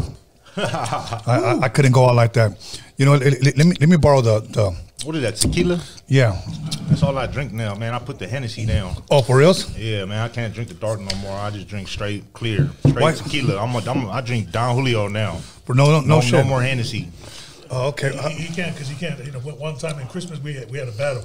Uh-huh. And, you know, they thought that they could get me and hey, T-Rock, I know you watching this, man. These guys were cheating, man. They was pouring the drinks out the back. So we lined up 10 bottles of Hennessy. You know what I'm saying? Okay. For 1, 2, 3, 4, right on the fifth, they were like, they buckled you. Yeah, we got him. We got him. 10 bottles? Oh yeah, 10 bottles. We went to the store. We went and grabbed 10 Hennessy bottles, lined it up. We went pound for pound. They called me and Uncle KT. You know what I'm saying? So there's one other brother right there, KT. You know what I'm saying? They said, man, you know. Hey, T-Rock, don't trip, bro. We're doing our thing, man. You sure? You sure you can handle us? All right, let's go. You know, like Rich said, I drink it like iced tea. Let's go. Wow. Oh. Okay, now I'm going to ask, because I know if you look at the Boo-Yaa's history, especially in the photography, big, huge, okay? What was the most you've ever seen any of your family members ever bench press? I'll say O was up there, you know what I'm saying? O bench about 560. But Roscoe, you know what I'm saying, he's probably the strongest, you know what I'm saying? He's in the 6, you know what I'm saying? He's almost close to 700. So, you know, big Roscoe, yeah, he's probably the strongest. Wow. Yeah. Wow. And how many plates do you be hitting? I can get to 3. That's the most I can get to. 3 on each side? I ain't doing no 5. I don't know what they was eating. I'm like, damn, what's different from what I'm eating than what y'all was eating growing up? I thought we was in the same boat. you know, the most that I ever hit, and I'll stop there, is 2 plates on each side. I always had brothers that have all lifted, all of them. And I've always been the skinny one that like, I ain't lifting shit. I'm a DJ, whatever. It wasn't until maybe like 5, 6 years ago, it's when I started working out. I started changing my eating habits, and I started going to the gym, and I liked the fucking results. Yeah. You know what I'm saying? But the most I ever got on each side was 2 plates. My weakest was my incline. Oh, yeah. I could probably hit maybe it's always going to be heavy. You know? Yeah. Maybe a plate and a quarter. That's about it. But I'm not trying to kill myself, you know what I'm saying? So what was the most you've ever hit, if you don't mind me asking? I was not really into the bench, you know. I did more, you know what I'm saying, you know, repetition, you know. Okay. Yeah, you know, like do 21s, you know, 321. That was kind of like my thing, you know. Okay. I wasn't more into the heavy thing, you know what I'm saying. You got to be, you know, my thing was more, you know, you got to be more in the quickness, you know what I'm saying. Exactly. Go from the shoulder, you know? Okay, I got to ask you a raw question. Okay, Boo-Yaa Tribe performs, or Boo-Yaa Tribe's meet and greet, or Boo-Yaa Tribes here and there. Did you guys ever run into any kind of issues, problems, anybody trying to disrespect, anything like that?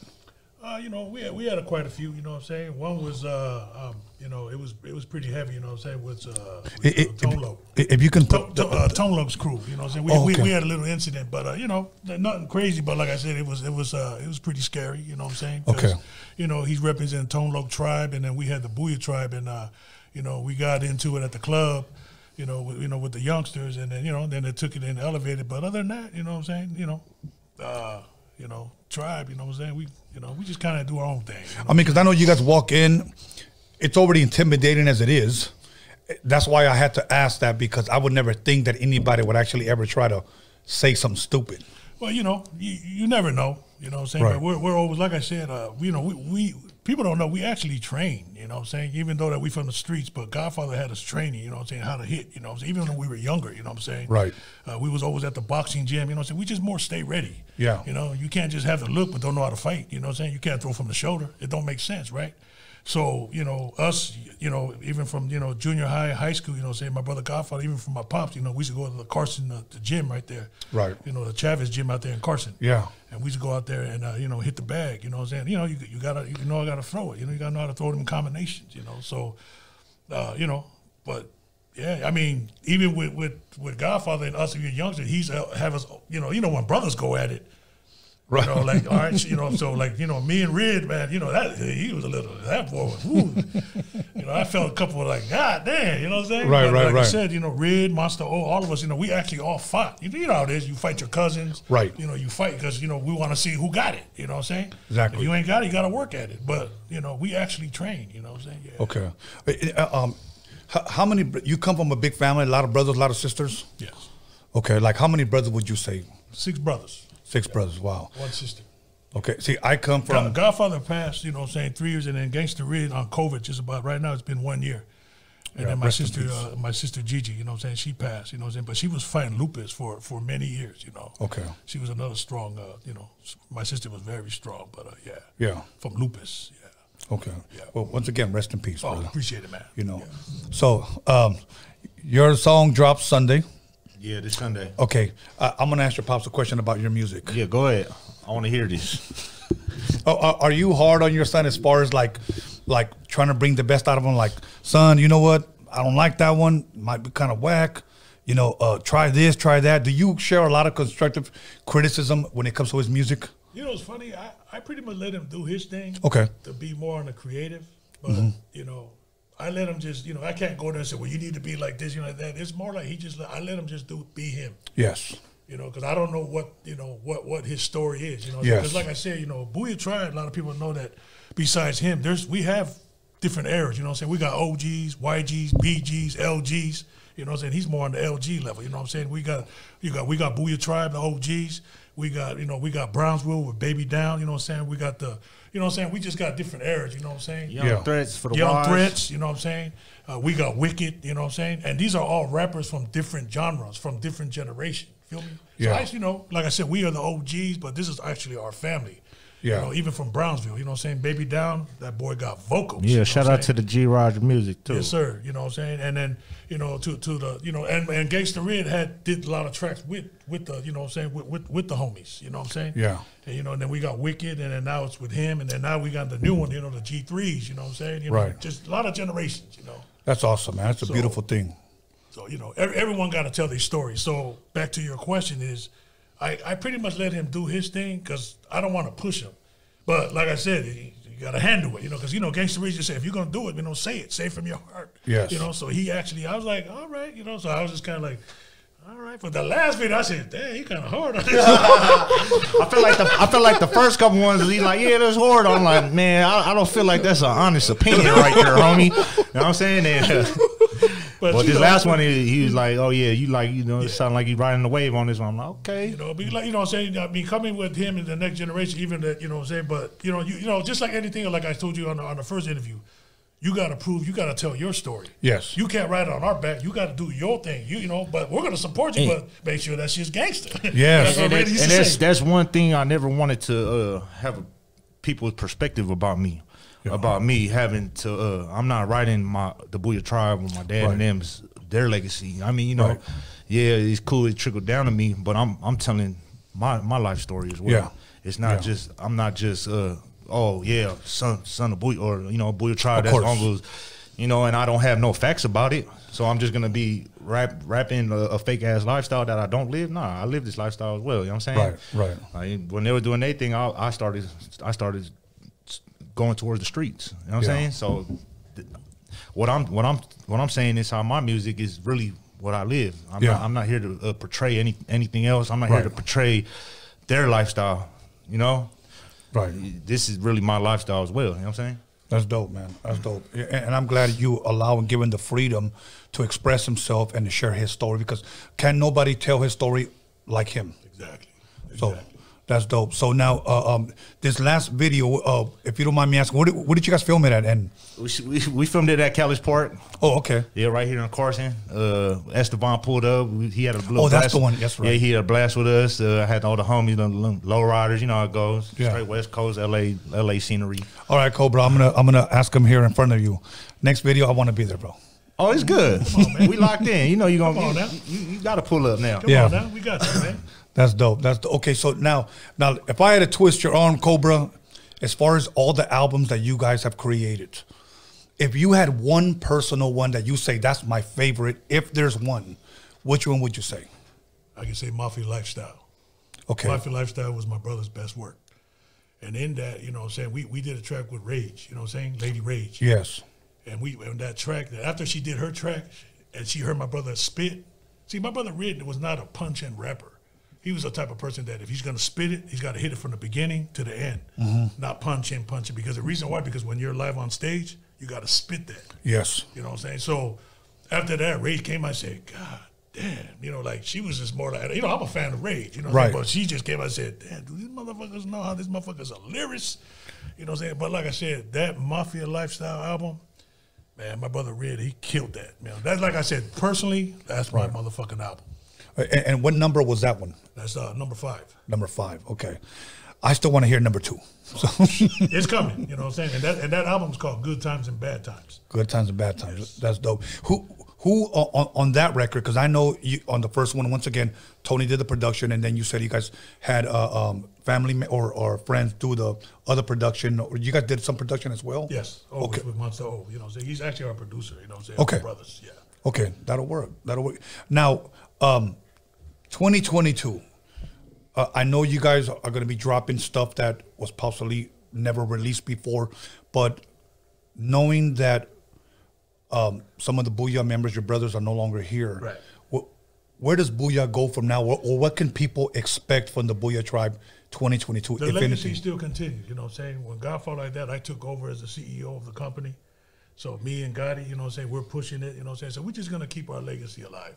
Okay. You know what I'm saying? Yeah, we do got an album coming out. You know, it's called Gangsta Red had one called the LAX, was going to be his last exit.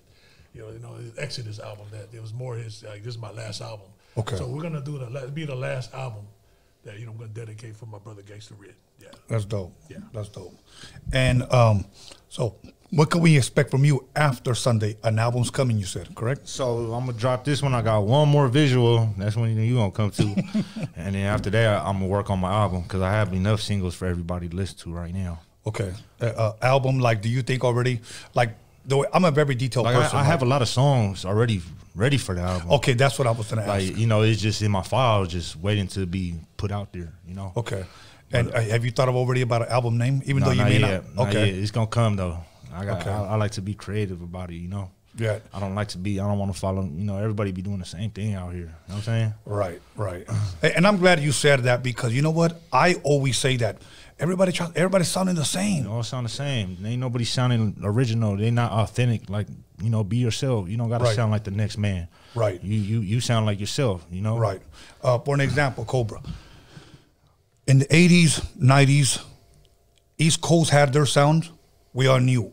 Whether it was De La Soul, whether it was Run DMC, whether it was Tribe Called Quest, whether it was Daz Effects, EPMD, they all had their sound, but we knew it was an East Coast sound, okay? Right. Down South had their sound. West Coast had their sound, okay? If we hear some boom bap shit with some horns, we knew that was possibly some Tribe shit, okay? We knew. Today, I hear music all across the U.S. and it all sounds the same now. Right. I don't hear that that's the East Coast track. You know what I'm saying? That's the West Coast track. Unless people like you are making them and keeping that sound alive, which is still a fucking dope-ass, beautiful sound, if you ask me. But people want to ride the wave. I saw rappers when Crunk came out. Oh yeah, we gotta go crunk, homie. We gotta go crunk, you know. And I'm like, oh, okay, go ahead, you know. And then they went ahead and went crunk, and that shit went out the door. Like, I think trap is the crunk, and it's gonna move on And it's gonna be another one. It's gonna be another one. It's not like they're gonna be listening to them. They're gonna be like, man, they might start clowning that shit later on. You know what I'm saying? Like, damn, I can't believe we was really listening to that back then. You know what I'm saying? Exactly. Like, exactly. Like if you watch a like a Dog Pound show, a Snoop show, or if you see a DJ Quick show, whatever, people still rock to that shit, bro. No, it's a classic. Yeah, it's an anthem. It's a classic. You know, okay, now, I'm going to ask both of you these questions, but I'm going to start with you. Okay. What do you think, or what do you know, makes a song or an album a classic? I mean... I know we can answer that in so many ways. Yeah, but like I said, for us, you know what I'm saying, for Boo-Yaa, how we did our thing, it was more of our livelihood of how we did it. Yeah. You guys can go ahead and help yourselves, sir. And so, to me, I like an album that I can play all the way through. Exactly. You know, from start to finish. Yeah. Oh, yeah, come on. Yeah, go serve yourself over there. My boy wants a little show. He wants to get a little tipsy. We got to celebrate. Yes, exactly. You know what's funny? You say that. Now you're telling me. But like my brother Gangsta Red, one day just listen to the 8 albums and then give me a call and tell me what you think, because my brother Red was like that. Okay. He came with it. You know what I'm saying? Okay. So check it out. You know what I'm saying? And you tell me what you really think, and you'll be like, this motherfucker Red was a fucking poet. Because like I said, he just came with it. And it's really, the 8 albums really about our life story. He's just not rapping on it, just like what he was talking about. Right. You know, my era that we came in, like we just talked about earlier about the crack era. Yes. With my nephews and all that, yeah, we was part of that. A lot of them are just coming home, just doing 30, 40 years, you know what I'm saying? But we come from the crack era that really talked about the life behind the scene of really making that money, you know? Right. But Red, if you listen to the 8 albums, you'll hear the story in his voice on how he talks about it. You'll be like, this motherfucker, you know, from the beginning to the end. And that's how he was. Like I said, you know, my brother Red, you know, when he would write a song and then he'll memorize it, and me and Gotti used to always talk about it. He would play it 10,000 times. And we're like, damn, Red's already been 2 weeks and you still... That's just how he was, the passion that he had of rapping. He always wanted to be the best. So when he on stage and he's rapping that song, man, he ripped. Like I said, in Europe, they all know we do 1 hour and 30 minutes. That's fucking dope. And it's all impact. Motherfuckers see a show, they're like, what the fuck? I'm gonna keep it real. I don't think nobody show I say now, ain't no one can fuck with us on the live show. We are the hardest live show ever in gangster rap. Europe will tell you. All the fans say, man, everyone they used to come in, they go, all right, the show's cool. But when Boo-Yaa Tribe comes, man, fucking hell breaks. They're like, oh, shit, here they come. I'm just being real. I'm just being real on that. You know what, man? We bought that live show. You know what? And in Spanish, I'll say, estoy orgulloso, meaning I'm very proud that somebody here from the harbor area went out there and rocked Europe, man. That's a beautiful thing, man. I'm telling you. You know, because Wilmington and Carson, you know, go together hand in hand, because I grew up there, keep going back and forth, you know what I'm saying? There's a lot of history there, and a lot of my homies here from the neighborhood, they know and they're watching. You know, we spend half of our time in Carson, you know. Exactly, so it's a lot of love, man. It's for you to share these stories. It means a lot to me, because I grew up, you know, listening to you guys, watching you guys in documentaries, knowing about you guys, and then finally getting my Blue City answer. That's what I'm saying, man. You went from Blue City, y'all ran, y'all Pyro. I used to say that. Damn, Boo-Yaa's mother, how did that go? Man, don't even cheer. That's back in the past. That's back in the past. Why you got to bring up the past? So that's dope, man. Okay, so now, soon I want to bring you back, and after I listen to the albums, I want to go through album by album, song by song, and if you can elaborate on each song. You know what I'm saying? You'll be the first one to ever do it, because like I said, in Europe, they've been going crazy over the albums. But like I said, you'll be the first. I'll do it right here. Dope. Yeah, okay. On that first album, Psycho Funk was my favorite, and I'll tell you why. Because the way he rapped was like melodic. He was like singing, rapping. That shit was so dope, because to me, I liked that whole fucking style, especially when Mixmaster Spade. I used to cut up the beat on the 2 turntable, you know, and when I heard him rap, like, I was like, that shit is fucking hard. Yes. And then Tony G samples that Casey and the Sunshine beat. Yes. Fucking amazing, bro. Man. Off the chain. I hope you don't mind me and your dad just reminiscing. Good. Go ahead. No, that's dope. Okay, so now, do you have anything? Oh, well, you got an album coming out in 2022. Any shows? Anything soon where people can? I'm gonna throw my first show this summer. This summer, okay. I plan on doing it out here, you know, in LA. Okay, so is it gonna? Gotta be here. Is it possibly going to be your record release party then? I haven't thought about that, but it could be. Okay, it could possibly be that for sure. Yeah, well, I'm definitely there, and we'll bring you back. We'll promote it. Yeah, it's good. We'll promote it so people can go and show up, man. Because here at Roadium Radio, that's what we do. We promote artists. We give them a voice that the Power 106s and I'm not picking on them, 92.3 The Beat or K-Day, because many times they only interview artists that have deals, and then when they give you a 15 interview, it's like 10, 15 minutes. You know, and that's pretty much it. Here, at least, the fans get to see you, get to know you, get to like you, or even dislike you. Yeah. You know what I'm saying? Right. But here's where you gain fans, and that's what we want to do here is promote whatever you got going on. Yeah, I appreciate that, though. Yeah, most definitely, man. So as far as this album, you said you already have enough songs, pretty much. Pretty much. Okay. So different producers or? All different producers. Okay. But, you know, there's been some where, like, we rock together, and then, but there's other producers that are stronger in different areas than this producer would be, you know? Okay. So I'll be like, all right, maybe I feel like he can't do this. Let me go holler at this dude right here. I think that he can make it sound the way I want it to sound, you know? Okay. That's dope. If you had a bucket list of, this is I always started to think it's an interesting question. If you had a list of maybe 3 artists, doesn't matter what era, now or in the past, or even if they're deceased, to do a song with each one of them.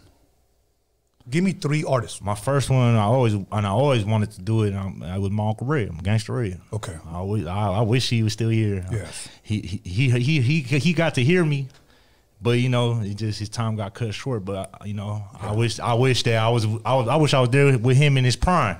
Yeah. You feel me? That's beautiful, man. You know him. For sure, I do him with DJ Quick. I was a big fan of DJ Quick. You know, I rap dollars and cents all the way from start to the end. You know. Yes. Shit for the third one. Shit. Oh man. I have to pick a third artist. You know, I'll probably go fuck with Pac. You know what I'm saying? I like that's the people that I listen to because they real lyricists. You know what I'm saying? Right. Gangsta Red was a real lyricist. Tupac was a lyricist. You know what I'm saying? Right. And DJ Quick, you know, they dig into their minds. Right. And you know they're real creative. Right. They depict things. You know what I'm saying? That's dope. That's hard to me. That's a beautiful combination right there. Kobra, same question. If you were to do a new Boo-Yaa Tribe album and you wanted 3 guest appearances, you know, features on there, whether they're from today, the past, or even, you know, deceased, 3 artists that you can choose to record with. Fuck with Tupac, Scarface. Okay. Snoop Dogg. Hell yeah. Yes, sir. That's dope. That's dope. You know, it's funny because me as a producer, somebody asked me that question, and mine was kind of like, it's kind of out there, but I said this: I would love to do one with Marvin Gaye. You know, over some, you know, another one is Bob Marley. Yeah, wow. You know, and then the other one was a Spanish guy named Juan Gabriel. So, because I would like to do some boom bap, hip hop shit, and have him sing in Spanish. Hey, you know, when I went to Banning High, right? It was the first time. You know, it's all Hispanics. Yeah. I didn't know a lot of them songs they be listening to. You know, the guys singing, they be talking about some gangsta ass shit in their shit. You know. You know, I used to tell my Mexican homeboys from over here, I'm like, man, I don't want to hear that. They're like, you don't even know. They talking about some real gangsta ass shit right there. I'm like, well, what he saying? And then they're breaking it down. I'm like, oh, well, shit, maybe I need to start listening to this shit. It is, man, play that shit. It is. You know, there's a lot of corridos now that are just some straight like nautical shit. Like yeah, I love all that. Yeah, it is, bro. Like I love that shit. I'm like, fuck this mother. Like me and my homies would be like at a bar and they start playing that shit. And you see motherfuckers walk in with, you know, tejanas, the cowboy hats, the ostrich boots, big belt buckles. They start playing those corridos. And I'm like, okay, some shit's about to fucking jump on. You gotta be looking around. Them motherfuckers up to something, huh? Yeah, get the fuck out. Off top. I like that. But funny story. One time we went to it was like a spot in Paramount. People say, oh, a lot of ballers go there to eat. We went and ate some salmon tacos. Nice. Salmon tacos. To me, it tasted like I was eating fucking tuna from the can. I'm just being real. And they were expensive. So the cops walk in, okay? Sheriffs. And I'm like, fuck, okay, whatever. Even though we're not doing nothing fucking dirty. I don't know why, and I'm pretty sure many of us feel the same way. Every time a fucking cop walks in, we always feel a little iffy, okay? Well, I went to the jukebox, and they just happened to have Bob Marley there. And I played it. I shot the sheriff. Oh, shit. I'm about to say that got you out the jam, but you didn't tell me which Bob Marley song it was. Yeah. I sit down. This motherfucker walks up to us. He goes, "Who played that shit?" And I said, "Oh, I did." "Why did you play it?" I love Bob Marley. He walked behind the jukebox and unplugged that motherfucker. I would have started doing it a cappella. That shit was hilarious, though. Oh, man. Okay. We're going to wrap it up. We got a couple of more minutes. But, Kobra, anything that I didn't ask you, anything you want to share? But before I forget, because people have been begging me for this, we're not going to get into this, at least not today. But in 2003, there was a song released, 911, featured Eminem and Be Real. Came out, cool, you know, did good. And well, like I said, when we did that to meet Eminem to actually do the track, you know what I'm saying, Reed was actually in the neighborhood, so we had to go get him. He was already fucked up. He was already henned out. Like I said, Reed, is a knucklehead. So me and Godfather, we got there earlier, to hold off. He's on his way. He's on his way. So, man, where he at, man? He's in the hood getting fucked up, like always, right? Right. So they finally said, hey, he's at the elevator. So, okay, 5 minutes, he's going to pop up. Homie, man, he had about 20 bodyguards were coming through, and then here comes Red, all fucked up. And then right there, we got Eminem right there just waiting to meet him. And Red just comes out just busting right when the door opened. My neighbor, whoa, he just started busting, busting freestyle. Right. And Eminem looked at it and said, this mother, man. And he just started hearing him. Red started right in the ear, just busting, just getting at him. He started putting his glove, put on his, his hoodie. And he said, boy, he was just, mobbing on it. And he goes, man, Gangsta Red, man, the world need to see you. You know what I'm saying? So we knew that right after that we're going to do the track. He said, you know what, not only that, I'll even produce the track. You know what I'm saying? So he gave us 10 tracks.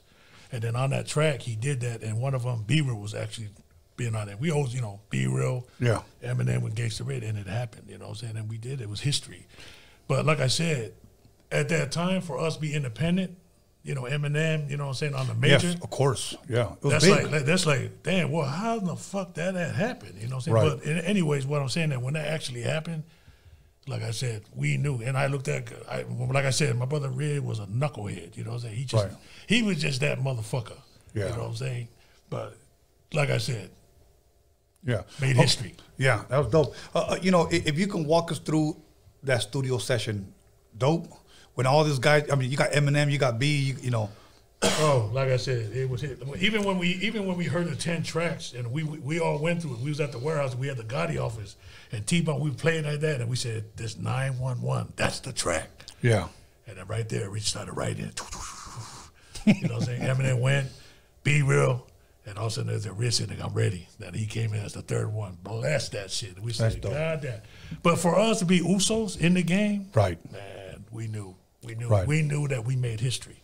You know what That's I'm saying? dope. That's dope. Props to Eminem and Be Real. That 911 song, oh my motherfucking goodness. That shit was like, I said, hey Godfather, it's a wrap. It's over. You know what I'm saying? But like I said, it was a blessing. You know what I'm saying? Like, like I said, for us coming from Carson and do a track with our peers. Yes. Come on, man. You know what I'm saying? That's so awesome, like I said, bro. Gangsta Red, you know what I'm saying? His legacy will always live on. That's beautiful, He's man. the truest, my brother. I love him. You know what I'm That's saying? dope, and, man. It's already been 1 year. But like I said, the legacy. You know what I'm saying? Continue. Yes. And, you know, it's in him now. You know, he's Well, next. it'll continue to live on, especially here on Roadium Radio as well. I appreciate that. So rest in peace, Gangsta Red. So, my brother, anything I didn't ask you, anything you want to share, anything you want to promote, anything, whatever. Anybody you want to diss? I don't Point, man. You know, just appreciate y'all for having me here. Shout out to Esteban for setting this up for us. You know what I'm saying? And yeah, that's about it. All good, my brother. We'll start with you. Shout outs. Anybody you want to shout outs? To all the homies out there, you know what I'm saying? Scanless, you know what I'm saying? The Joker family, you know what I'm saying? The cartoon, you know what I'm saying? Cypress Hill, Kid Frost, all the homies, you know what I'm saying? I mean, man, it's been 25 years. Yeah. Boo-Yaa Tribe, man, we love y'all, you know what I'm saying? 110 family, you know what I'm saying? Nothing but love, man. Yes. West Coast. Boo-Yaa. Yes. Man, shout out to my homies, man. Everybody tuned in right now. Everybody that's been logging in with me from the start. Shout out to y'all. Appreciate y'all, my family, all y'all. Yeah. All good. So make sure you guys, Sunday, he's releasing his video, and his Instagram has been up. Kobra's Instagram has been up. So make sure you guys follow them, support them, be looking out for their new music. But Sunday, we're expecting that video to drop. Yeah, Mr. Whoop this Sunday. About to go crazy. If y'all ain't go check out the preview, I don't know what y'all talking about in the comments, but go ahead after y'all log out, go to my Instagram and check my page out, homie. I appreciate y'all. Okay, and your YouTube page, where's it going to appear? What's the name of your same. It's the same. D-Boy, Okay. D-Boy 223. Okay, make sure you guys subscribe, comment, whatever. Okay, so be looking out for that on Sunday.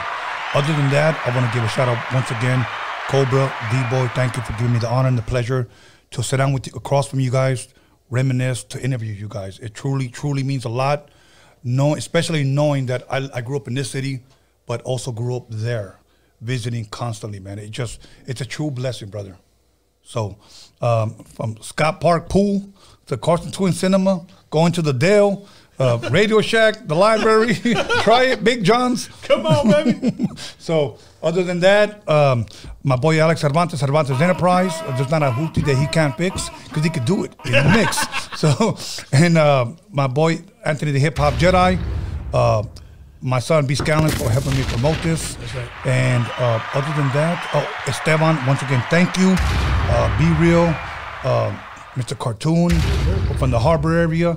There's a lot of people, you know. Let me give a shout out to my boy Angel Montes, the owner of Los Tres Cochinitos right here. Much love, much respect to all you guys. Tommy Rivera, my boy Tyson. So much love. We'll be back on Sunday. Happy New Year from Roadium Radio. We love you guys. Thank you. Kobra will be back soon. Boo-Yaa. One love.